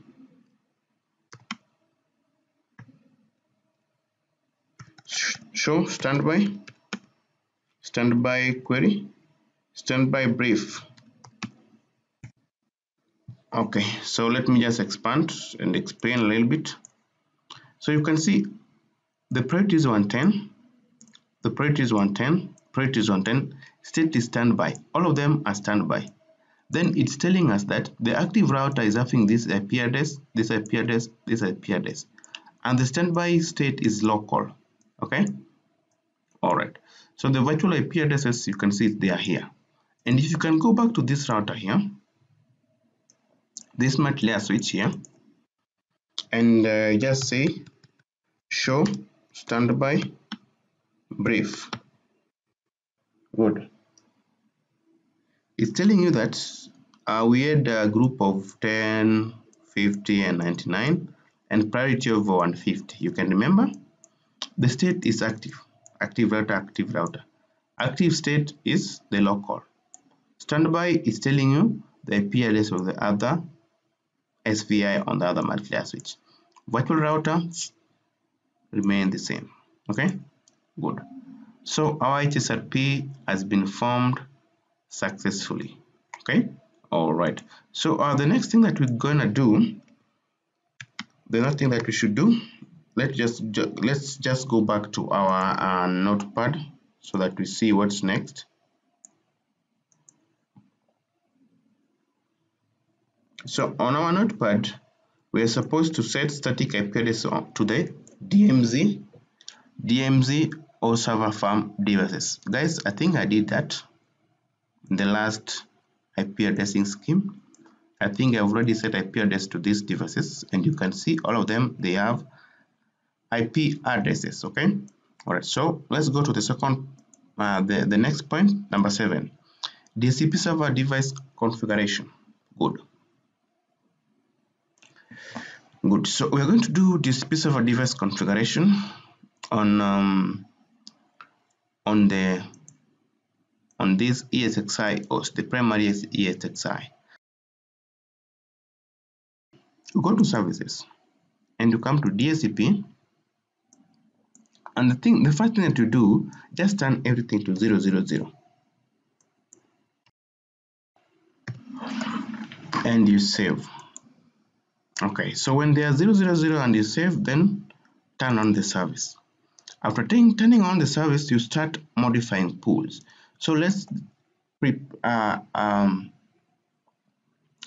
pool. We're going to create only 2 pools, one for wireless, one for LAN, because for VoIP is from the other VoIP route. Okay, so just say this a Wi-Fi pool or VLAN. Okay, VLAN pool. So the gateway of VLAN pool, you can remember, it was a virtual router, and it had a IP address of 10.10.0.1. Okay, the DNS,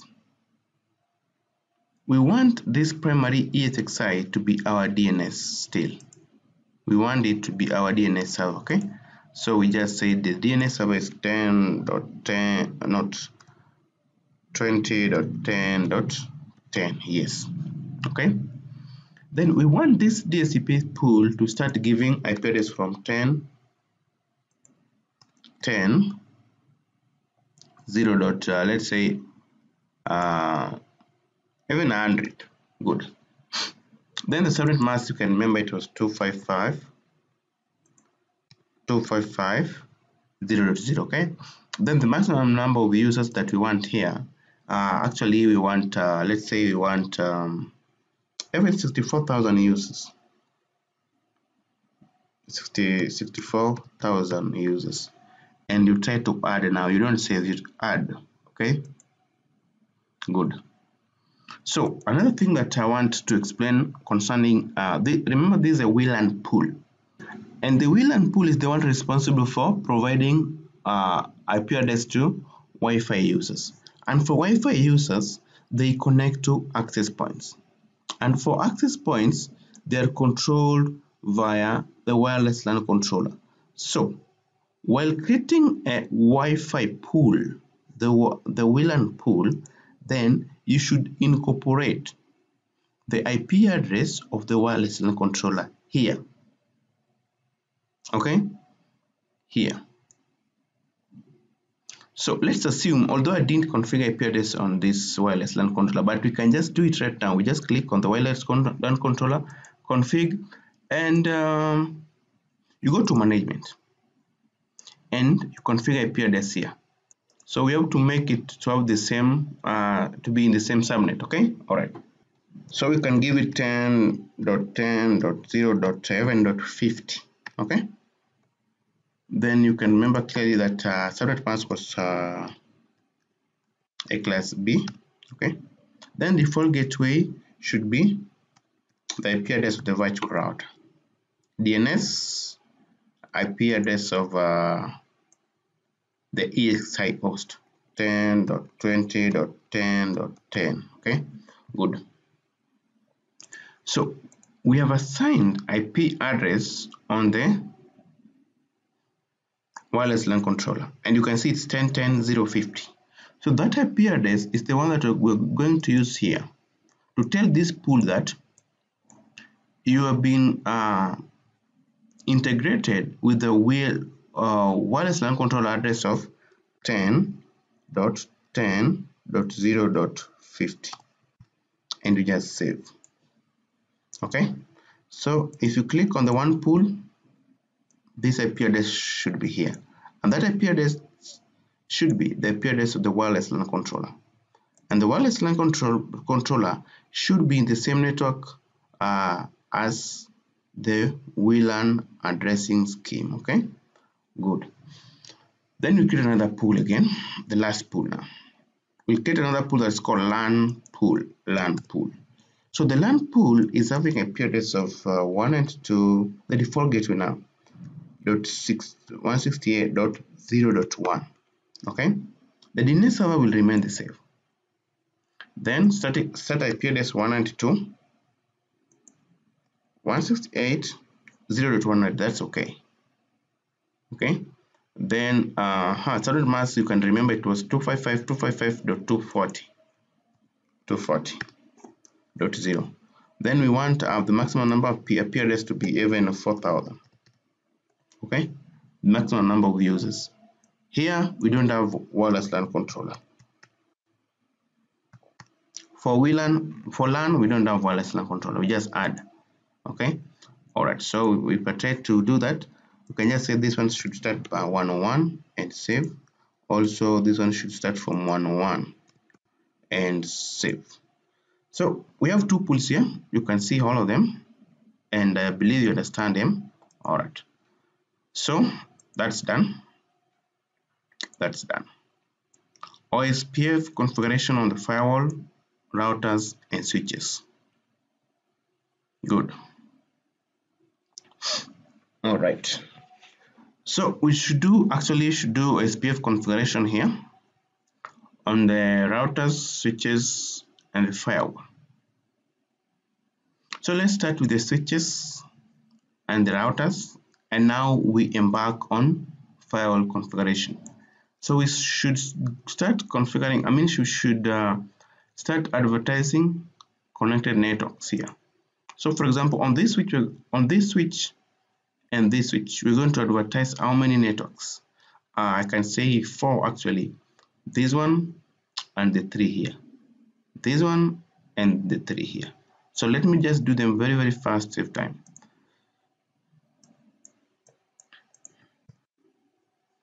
So we just say config t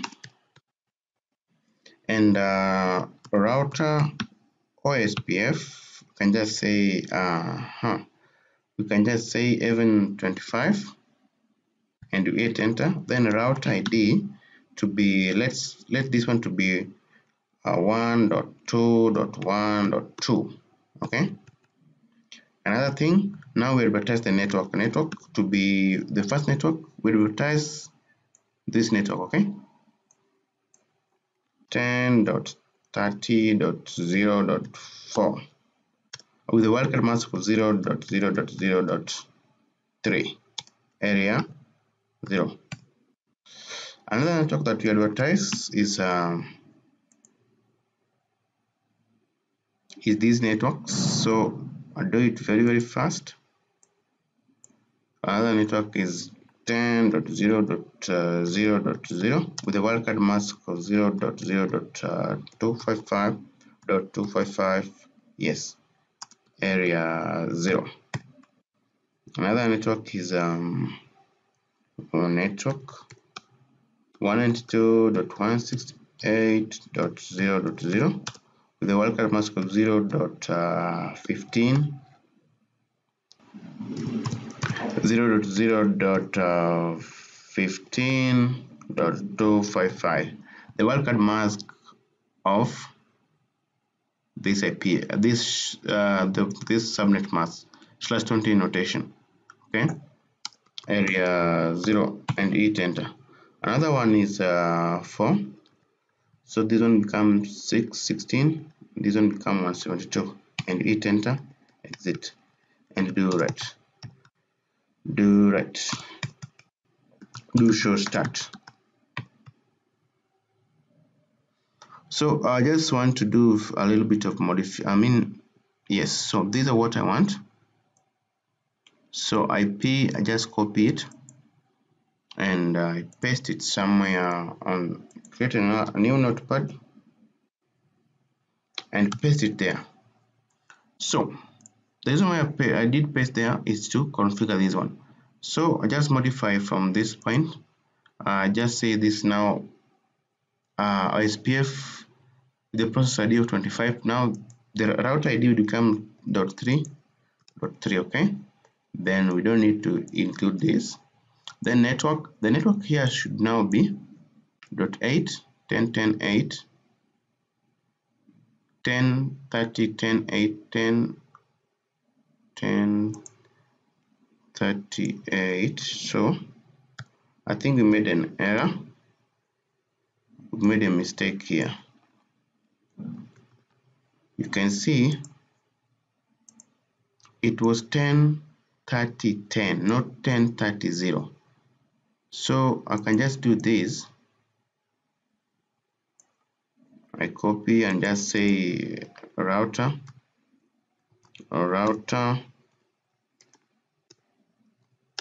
OSPF 25. Then I say no to that. I say no. Yes. Then I paste what is right. Yes, it should be now this one.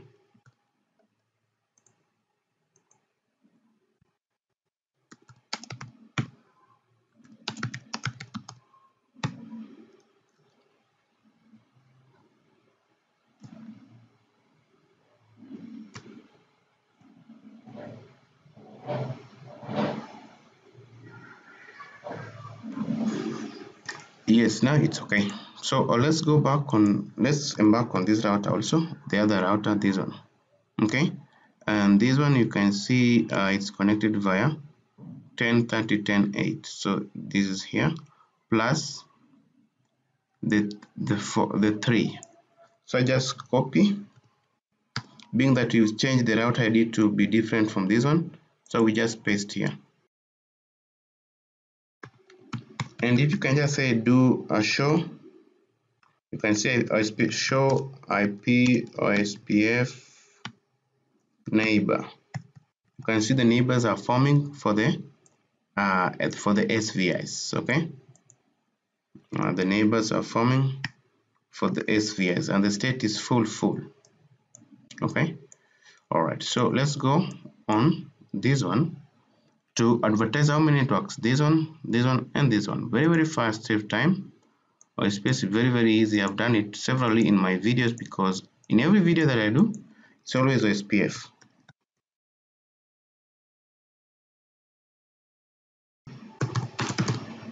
Okay, so that's done. We've done OSPF even on the one router, and you can see it's forming adjacency with the below multi-layer switches. All right.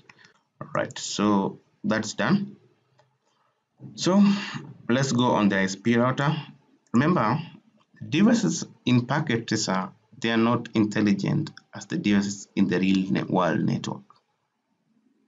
So we should we should implement routing protocol on these devices. Okay. So I have to implement routing protocol in all these devices, even on the firewall.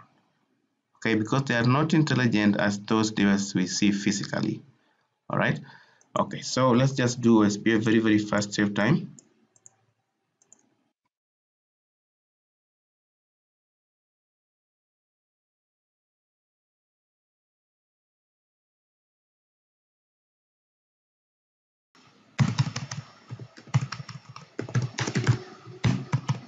All right, so I've done OSPF configuration, all the required devices except the firewall. Okay, so when you go back to our notepad here, so this is where we start on the firewall configuration. So let's start firewall configuration. So the first thing that we're going to do is the basic settings. So just click on the firewall and you just come to CLI, just say enable. Then you will find a password. That password is always blank. Just hit enter. Okay, and say config G. Then you configure hostname to be, let's say this is our perimeter firewall. Okay, then we can just say we can configure what's called even what can we configure? We can configure domain name. You can just say domain name to be gtech.com and hit enter. Yes. Then we set security zones and levels. So to set the security zones and levels, we have to see which interface is this one. This is gig 1.1. So we just enter. So we just enter interface gig 1/1.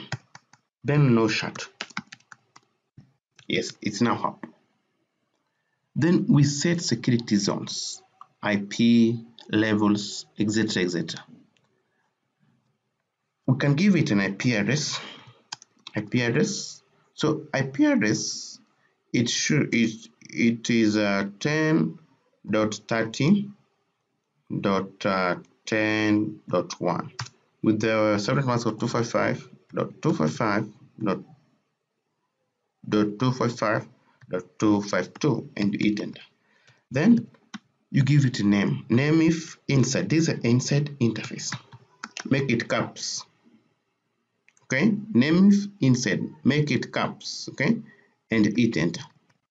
Then you say security level. Just say security level to be 100. You fully trust your inside network. Okay. Exit. Then you go to the DMZ, this interface. So this interface, you can see it's a gig 1 2. So I just go here and say interface gig 1/2. The first thing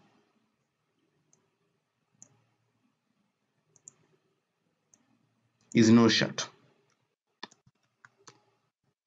Okay. Then we give it IP address, IP add. IP address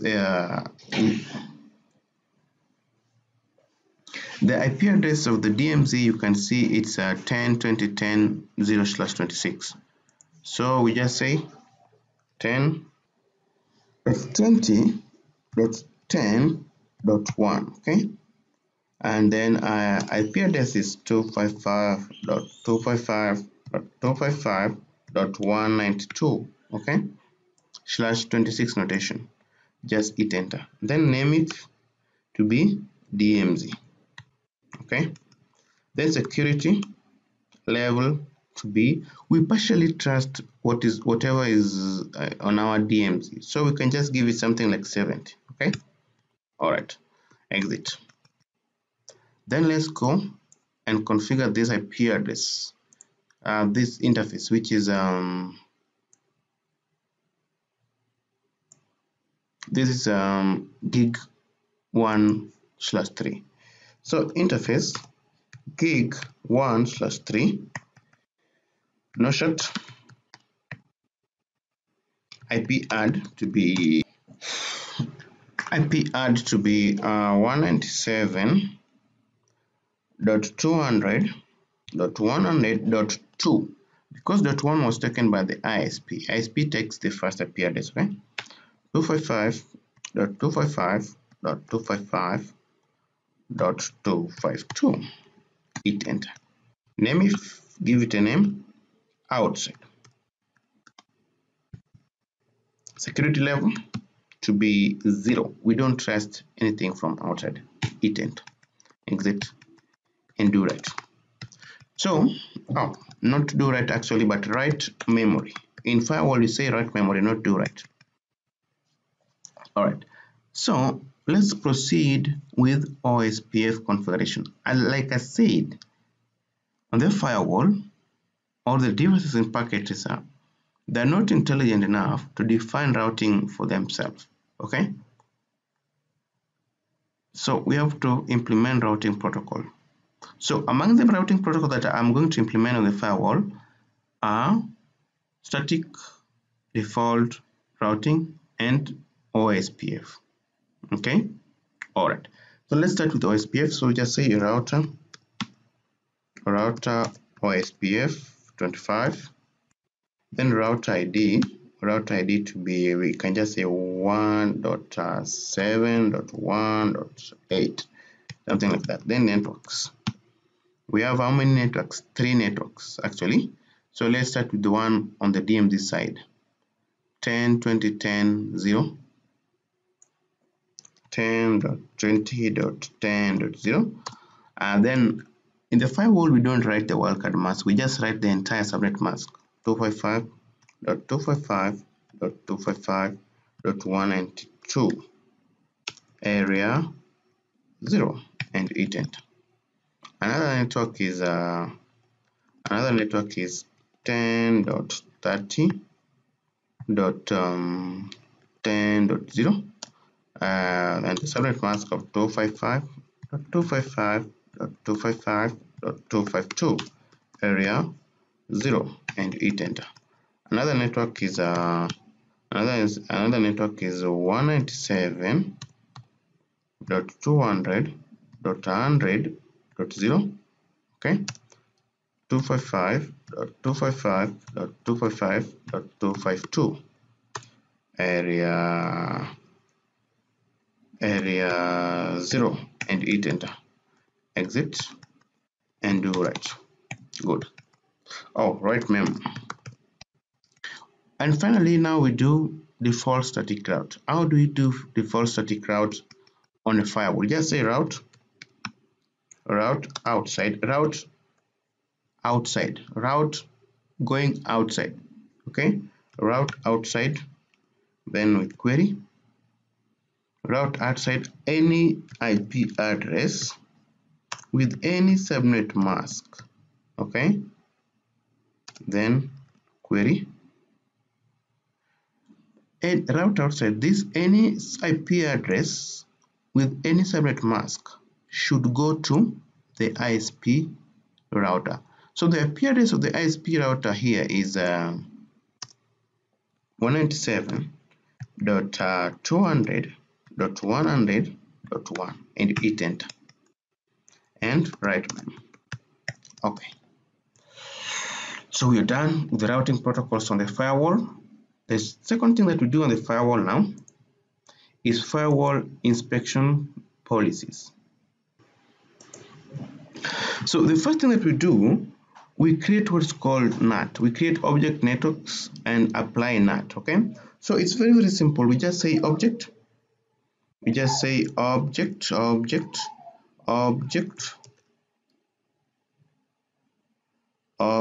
network, I think so.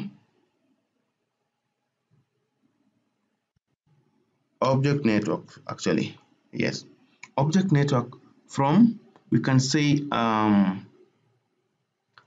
object network for, we have two group that we want to access internet, actually, that we want to be their IP address to be translated. One is actually three, not two. One is VLAN, another one is LAN, then DMZ. So you can just say LAN to internet, object network of LAN to internet. We want to translate LAN IP address to a routable IP address on the internet. Okay, all right.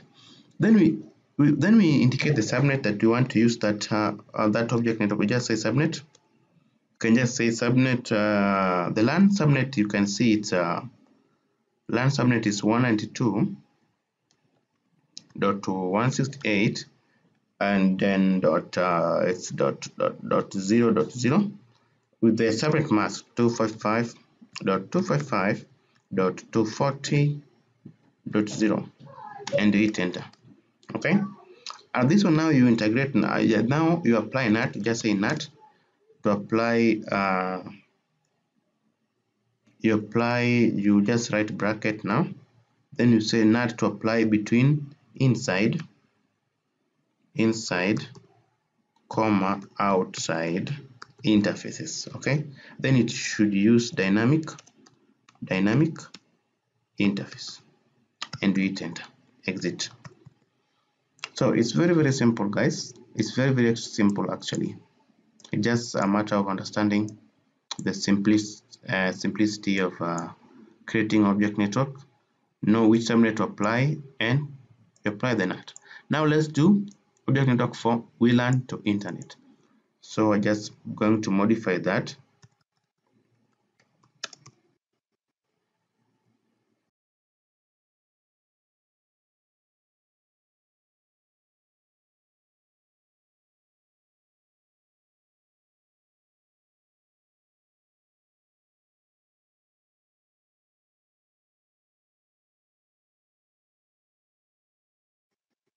And write mem.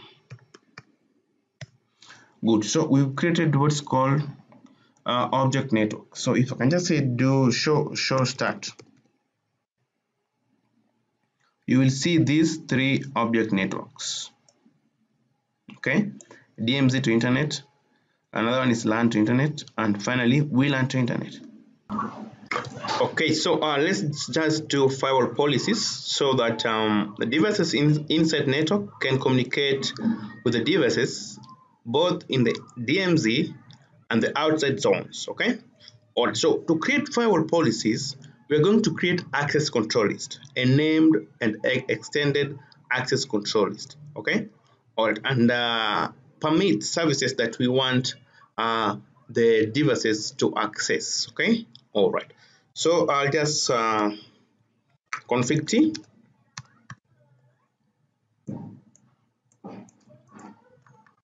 Config T. Then we create an access control list. For example, access list. Let's say inside to DMZ. Okay. Then this access control list is an extended access control. Just write extended, then permit. What services do you want to permit? For example, the first service that we should always permit is ICMP. Just say ICMP. Permit which service? ICMP from any subnet to any subnet, okay? And we just hit enter. Then another service that we want to permit is web port 80. So we just say port 80 is always a TCP, from any subnet to any subnet equals to port 80. Another service that we want to permit is DHCP.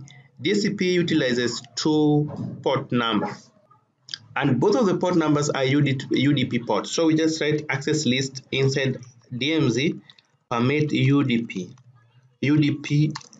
from any subnet to any subnet equals to port of DHCP. DHCP utilizes 2 ports, 57 and 58. Both of them are UDP ports. Okay.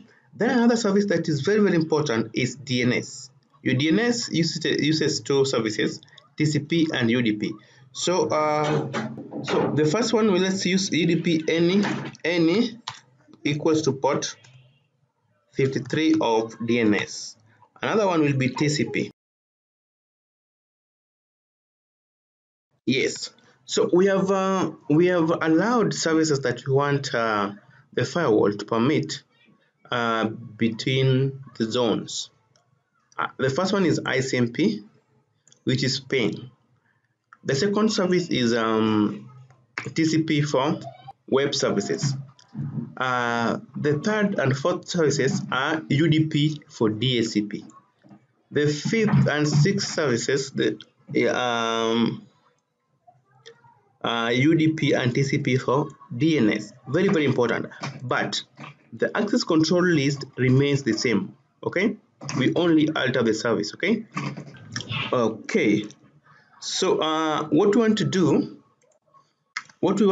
being that we have specified the policies here, now is the time to put this policy into effect. Remember, it's still hanging policy. It has not been put into effect. So we just apply it on an interface, a firewall interface, okay? And we're going to apply it on a DMZ interface. So we just say access group. Then we copy this. Make sure you do it correctly, and this is case sensitive. Then should get inside which interface? DMZ interface, and you hit enter. Okay, so now let's create another rule to allow inside host to access the AWS resources. Okay, so for that one, we're going to create another access control list, access list, inside, outside. Okay, and then permit, extended first, extended permit ICMP, any, and hit enter. Then another service that we want to access, maybe it's a web. Okay, so we just say permit TCP any equals to port 80 and hit enter. Okay, all right. So let's put this policy into effect. We just say access group, this one, and we paste there. Then we say it should get inside which interface? Outside. yes, and do write. All right, write memory. Okay, so if you can just say if you can just say show start, you will see the policy that we can just configured. This one is for ICMP, this one is for web, www. Then the two are for DHCP 67 and 68. Not 57 and 58. It's 67 and 68 actually. Sorry. So I'll just copy that and I go back to our notepad and remove the two. It's 67 and 68, not 57 and 58 actually. Sorry. Then I change that to 67 and 68 for DHCP. DHCP utilizes UDP port 67 and 68. So I just copy back and I paste.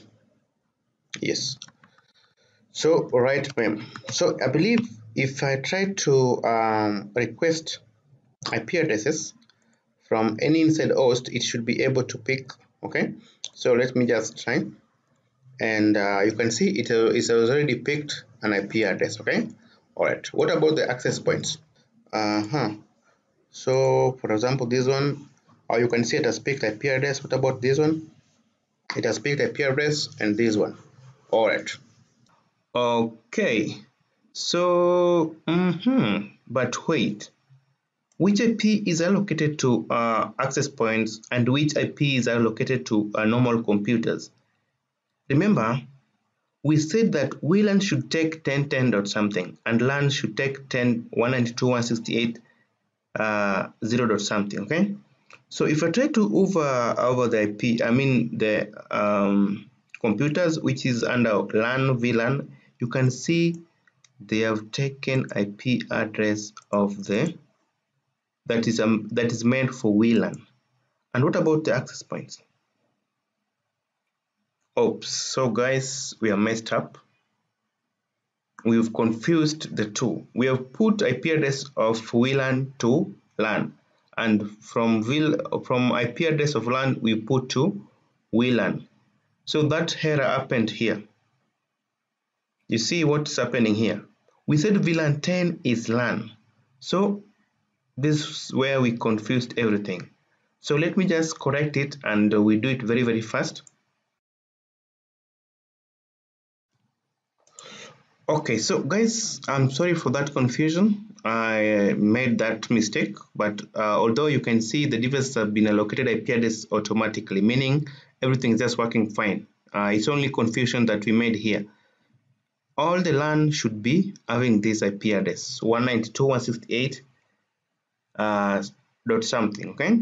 But all the VLAN Wi-Fi devices access point should be having IP address of 10.10, not 192 as I have stated here. So the problem is here on the multi-layer switch, okay, the SVIs, okay, and during HSRP formation. So I'll just click on the two multi-layer switches and put them side by side. Okay, so when I go here, do show start here, and I want to see the SVIs. So that's where I confused everything. Good. So remember, VLAN 10 was supposed to be LAN, and the LAN should have a subnet of this one. So you see where we messed up. So all of these details should come here, and this one should come down here. That's what we're going to do actually. And also on this side, do show start. We're not going to interfere with VLAN 99 because we don't use it here actually. Yes, so you can see the problem that we made, we interchanged the addresses. So this one should go here and that one should come down here. So what I do here, you just copy this one like this one, and you copy all of this from the exclamation mark to the last exclamation mark. We only did with the two VLANs, VLAN 10 and VLAN 50. You copy and you open a notepad. troubleshooting skills as a network engineer. Very, very important. Some guys, we are learning how to troubleshoot networks without bringing everything down, okay? All right, so we want to bring all of this up here, okay? So what do we do? We delete the MAC addresses very, very fast. Good. Then we just say no to this, no true. First of all, let me copy this, let me copy that to here, and I paste it there. And I copy this, copy, and I paste it here. Okay? All right. Then we say no to this, and no to this. No to that. Then when we come up here, we also say no to this, so that it removes that confused command. Okay? All right. Then no to that. Right? Okay.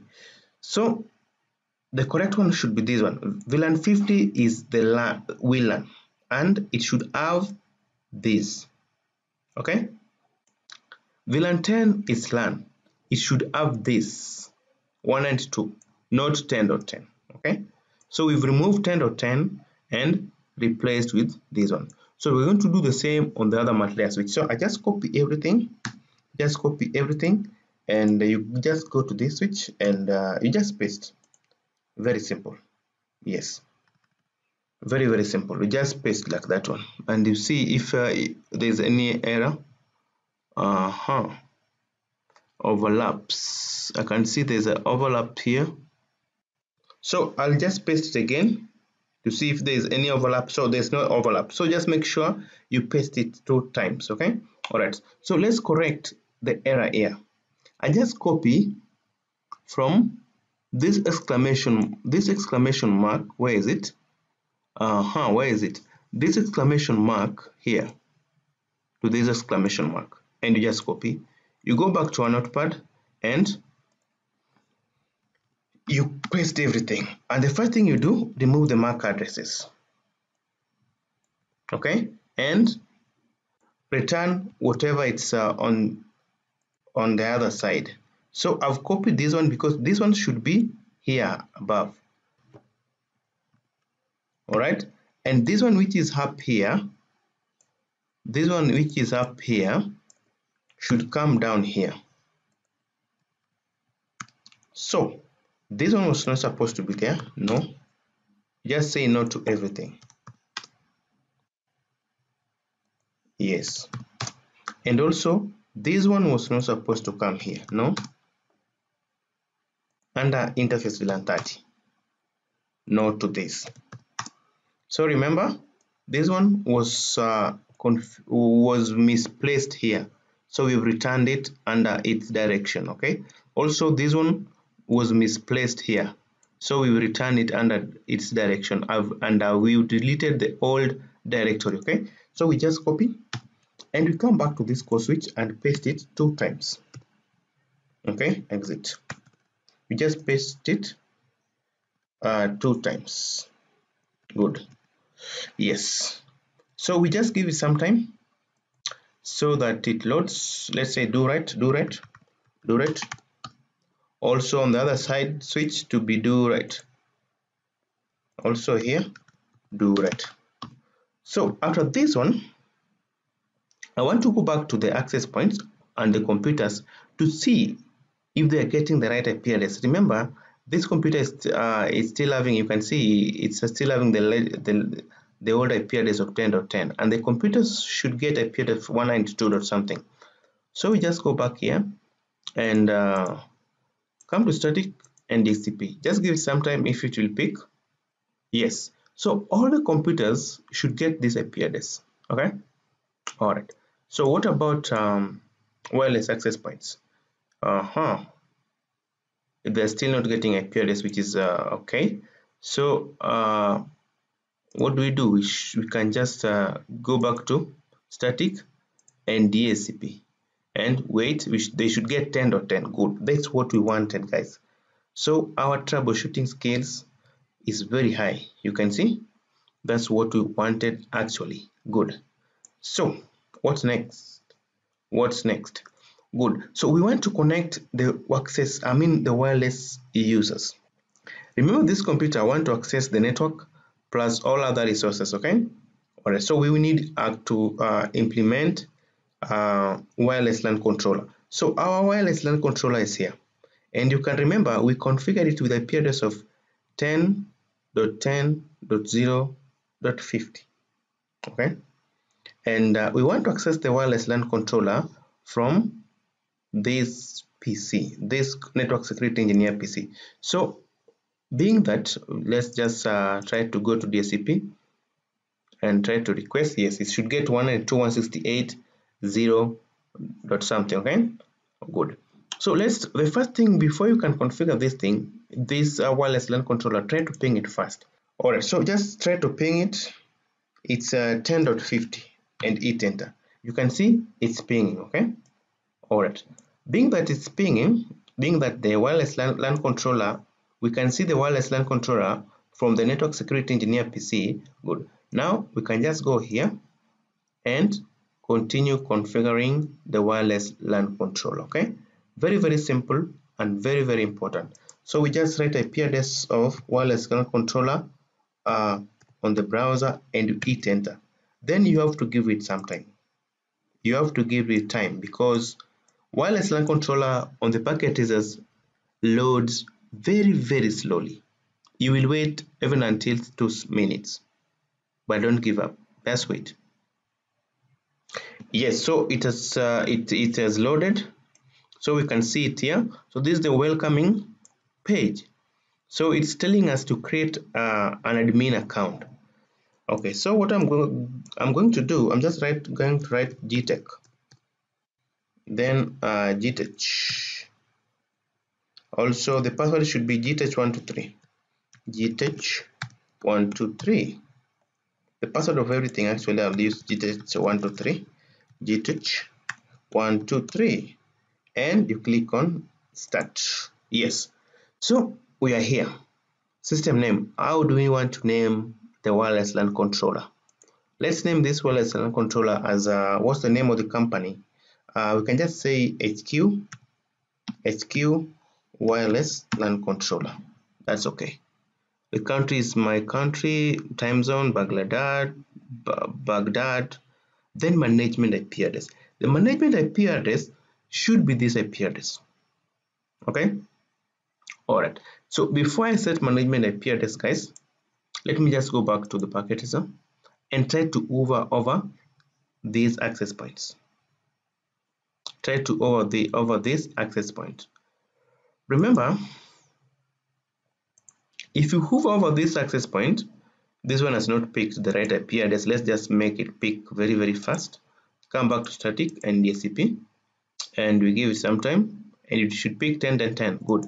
So if you try to hover over any access point, like that one, you can see the gigabit 0, it's up with the IP address. The .1 radius 0 is not set. Then the cap-up status, not connected.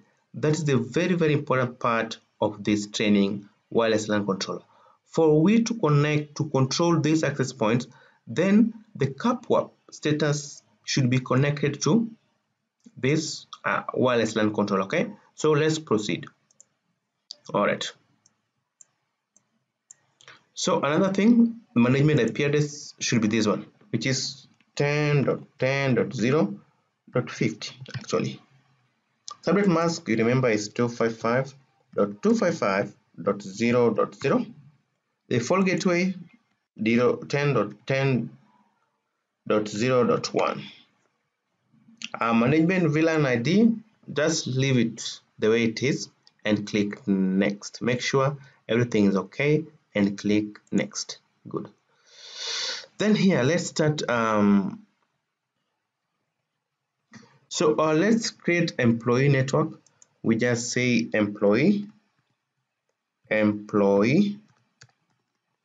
then network name to be employee, security name to be WPA2 personal, then paraphrase we just use Gtech123. also GTH 1 2 3, and everything remains the same. Just click next and leave this the way it is and just click next. So just confirm that everything you've configured is here and it's correct. Okay, so after this one, just click apply and wait. You wait until you see this prompt again and just click OK. It normally loads very slowly. Okay, just click OK and give it some time. So when you go back to the PC, just have to give it some time because packet tracers don't wait it until it loads.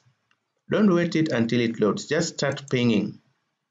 Just start pinging, close and start pinging again. Pinging, just start pinging.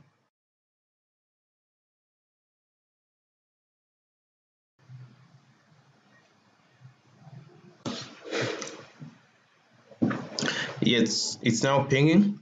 So we just end the ping. It is now up. So we go back to the browser and type the IP address again so that we can continue the setup. Okay, all right.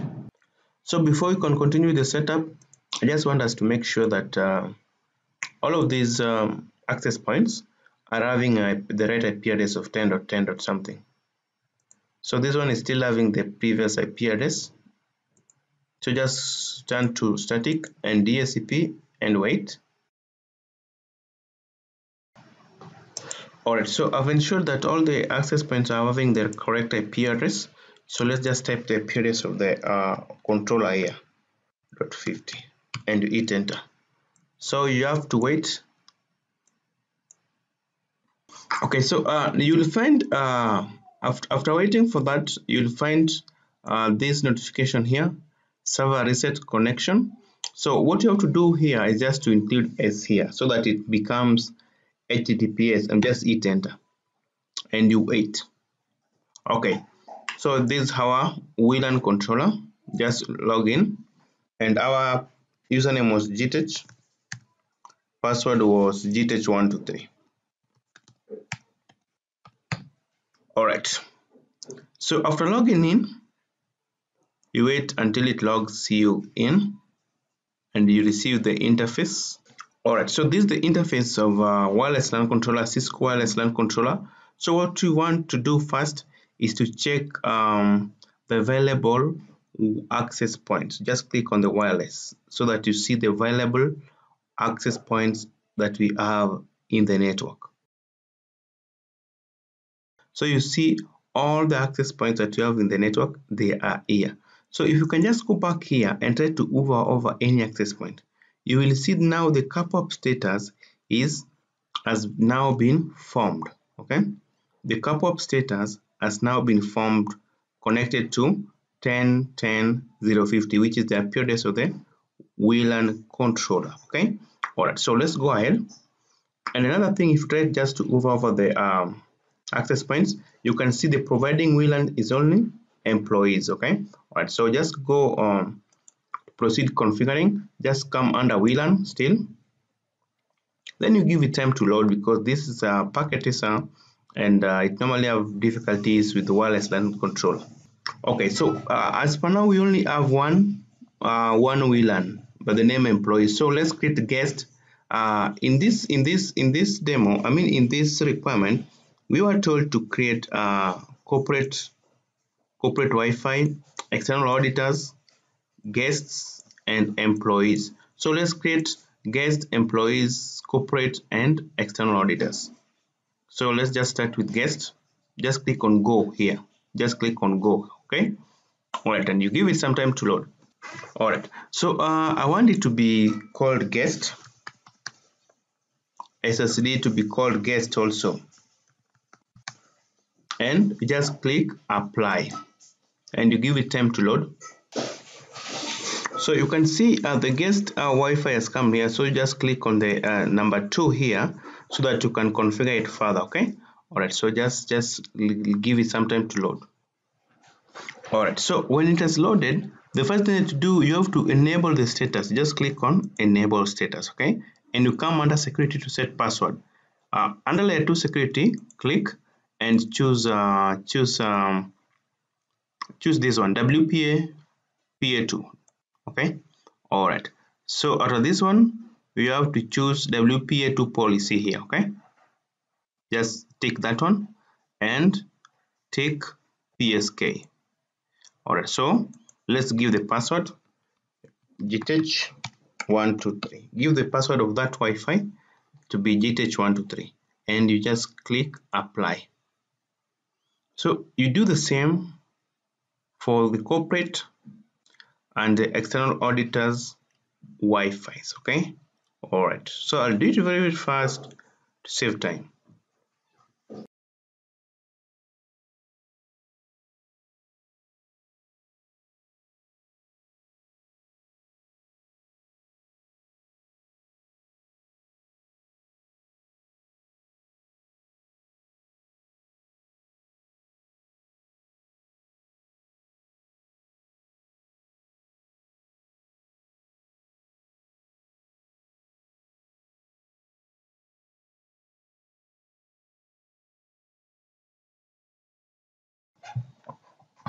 All right. So we've configured all the necessary Wi-Fi networks, wireless networks.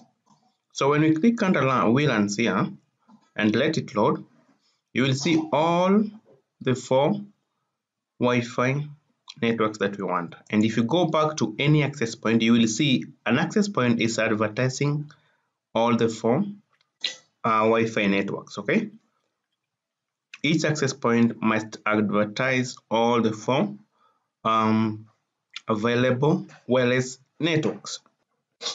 And you can just connect any host. Let's say we want to connect this laptop, okay, to guest.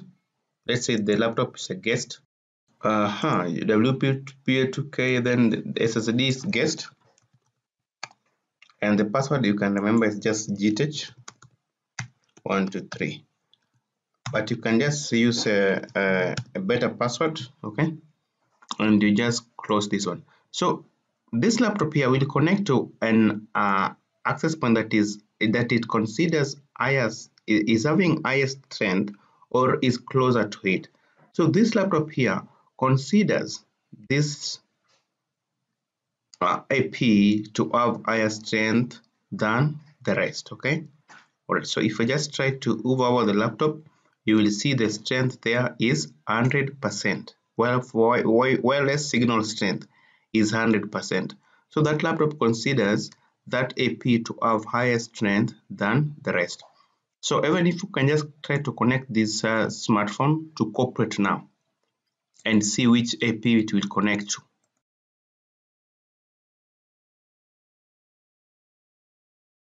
So this IP basically it has the highest strength than all other IPs in the network, right? Okay, maybe because it's close to the wireless LAN controller. Okay, and if you can just try to disconnect this IP right now, if you can just try to disconnect, I just try to remove the power cable, power adapter, and let's see which AP they will connect to. Let's just wait. Yeah, so you can see they connect to those APs. So let's just try to hover. You can see the strength here is 98. No wonder they were connecting to the other one which had strength of 100%. The strength here is 91. Good. So that's why you could see they were connecting to this IP here because it had 100% signal. So I'm just going to return good, and I close. Alright, so that's completed. You can complete connection of other remaining networking, wireless devices. That's achieved. So the only thing that's remaining, the IP phones in the network. And we're going to configure this router as our voice gateway to allocate these IP phones, dial numbers, IP addresses, and enable them to communicate. So the first thing that we're going to do, we're going to turn these interfaces up and configure IP address to that interface. Okay, so just click it and you come Then interface, it was interface far 0/1, something like that. Let me counter check again. Far 0/1, good. So no shut actually. All right. Then for voice, remember we want the voice VLAN is VLAN 99. So we have to create a sub interface here, a router on a stick, and attach that sub interface to VLAN 99. So we're going to create a sub interface by the name interface far 0/1.99. Okay, then encapsulation. Let's bind it to encapsulation.1q99. Let's bind it to 99 and you hit enter. Then you assign it IP address. IP add. You assign it IP address of you send it the IP address of the first available IP address under voice VLAN 192.172.16.0.1. Oops. For voice, we were not supposed to implement. Actually, we were not supposed to create an SVI because the purpose of creating an SVI is to enable inter-VLAN routing. But you can see clearly that we're going to do inter-VLAN routing here. So that is another mistake that we made. So I'm going to deactivate SVI 99 here, both here and here. Okay. So networking is interesting, but it requires time. So recording this video is really hectic, so that's why I really forget a lot. But I'm glad that I remember the mistake and correct them. We have to disable the SVIs both on this switch and here, because the inter-VLAN routing for voice traffic is done on this router. Okay, we don't need to do it here. All right, so I just say no interface VLAN 99 and I hit enter. And I copy the same. I copy, do right. I come here and do the same. All right, so now that you remove the SVI for VLAN, now let's implement the inter-VLAN routing for VoIP here. So we just assign it a IP address of 172.16.0.0.1, okay? The first available IP address. And the third IP is a certain password 255.255.255 main.214.0. Okay, exit. And now let's create what's called pools. We create pools for IP phones, DHCP pools. So the first thing, we just service DHCP. That's enabling that service. Then let's create pool, IP DHCP pool. Let's name it as VoIP. Okay. Then network to have 172.16.0.0 with the subnet mask of 255.255.240.0. Okay. Then default router to be 172.16.0.1. This IP address. Okay.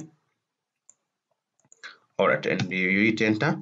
Then there's always another feature during VoIP configuration. We just say option 150, then IP source, just query IP to be this IP address 172.16.0.1. Exit. All right, so the second thing that we do now, we do telephony service. Just say telephony service. Then you indicate the maximum number of directory numbers you want. Let's say we want even 20 IP phones as per now. Okay, then maximum ePhones, the number of ePhones, let's say 20. Okay, all right. So we can just say auto assign 1 to 20. Okay, then let me just query what is remaining here. Okay, so we just say IP source address to be IP address of the default gateway, which is 172.16.0.1. okay, then port, give it port 2000. Good. All right, then another thing that we can do here, just exit. Yes, so interface, not interface actually. So we start configuring IP phone. So just say directory maximum ephone, actually ephone, sorry, ephone directory number 1. Yes, to have a number of, we were told that the number should start with 3000. Maybe this is 3001. Exit. But for number 2, to have 3002. For number 2 to have 3002. Exit, and that continues until we reach number 20. So I do it very fast, save time.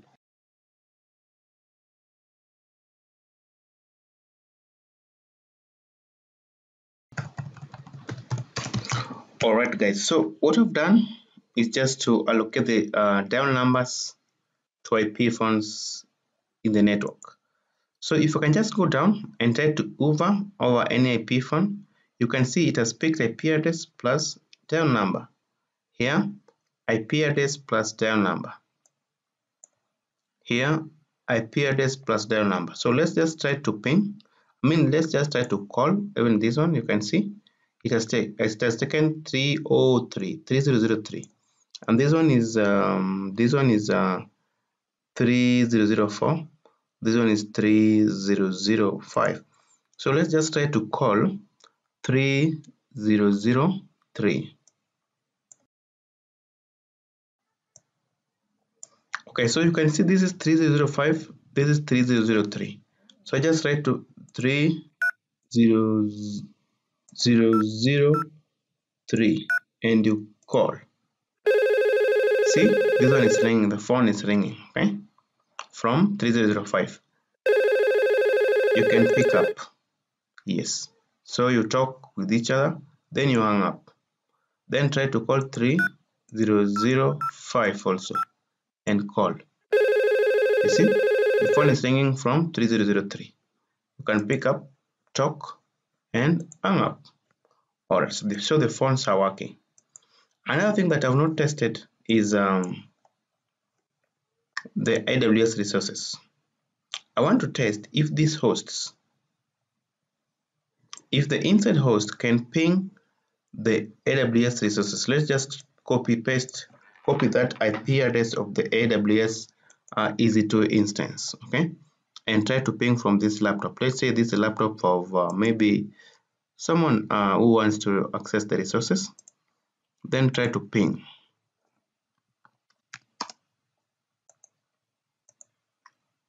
So remember, this laptop is at the reception and it's trying to ping AWS resource. So just give it some time if it will ping. If it won't ping, then we have to troubleshoot. But I hope it pings, because we implemented firewall policies to allow that. Good. So you can see that's working perfectly fine. So we don't need to worry about anything, because whatever we wanted to achieve in this network has already been achieved. So I believe this video has really helped you learn a lot concerning enterprise network design and implementation, secure and advanced enterprise network design and implementation. So basically I just end the video now. It has been long since I started recording this video. It normally takes me 6 hours to record a video and 2 days to edit it. All right, so I believe this video has really helped you guys. So let's meet again when we shall cover enterprise networking project 11. Please, the last thing that you can do for me, subscribe to this channel Like this video, share with friends, and drop a comment of a thank you or just a notification that you watched this video. Bye and see you again in the next video. Thank you all and God bless you.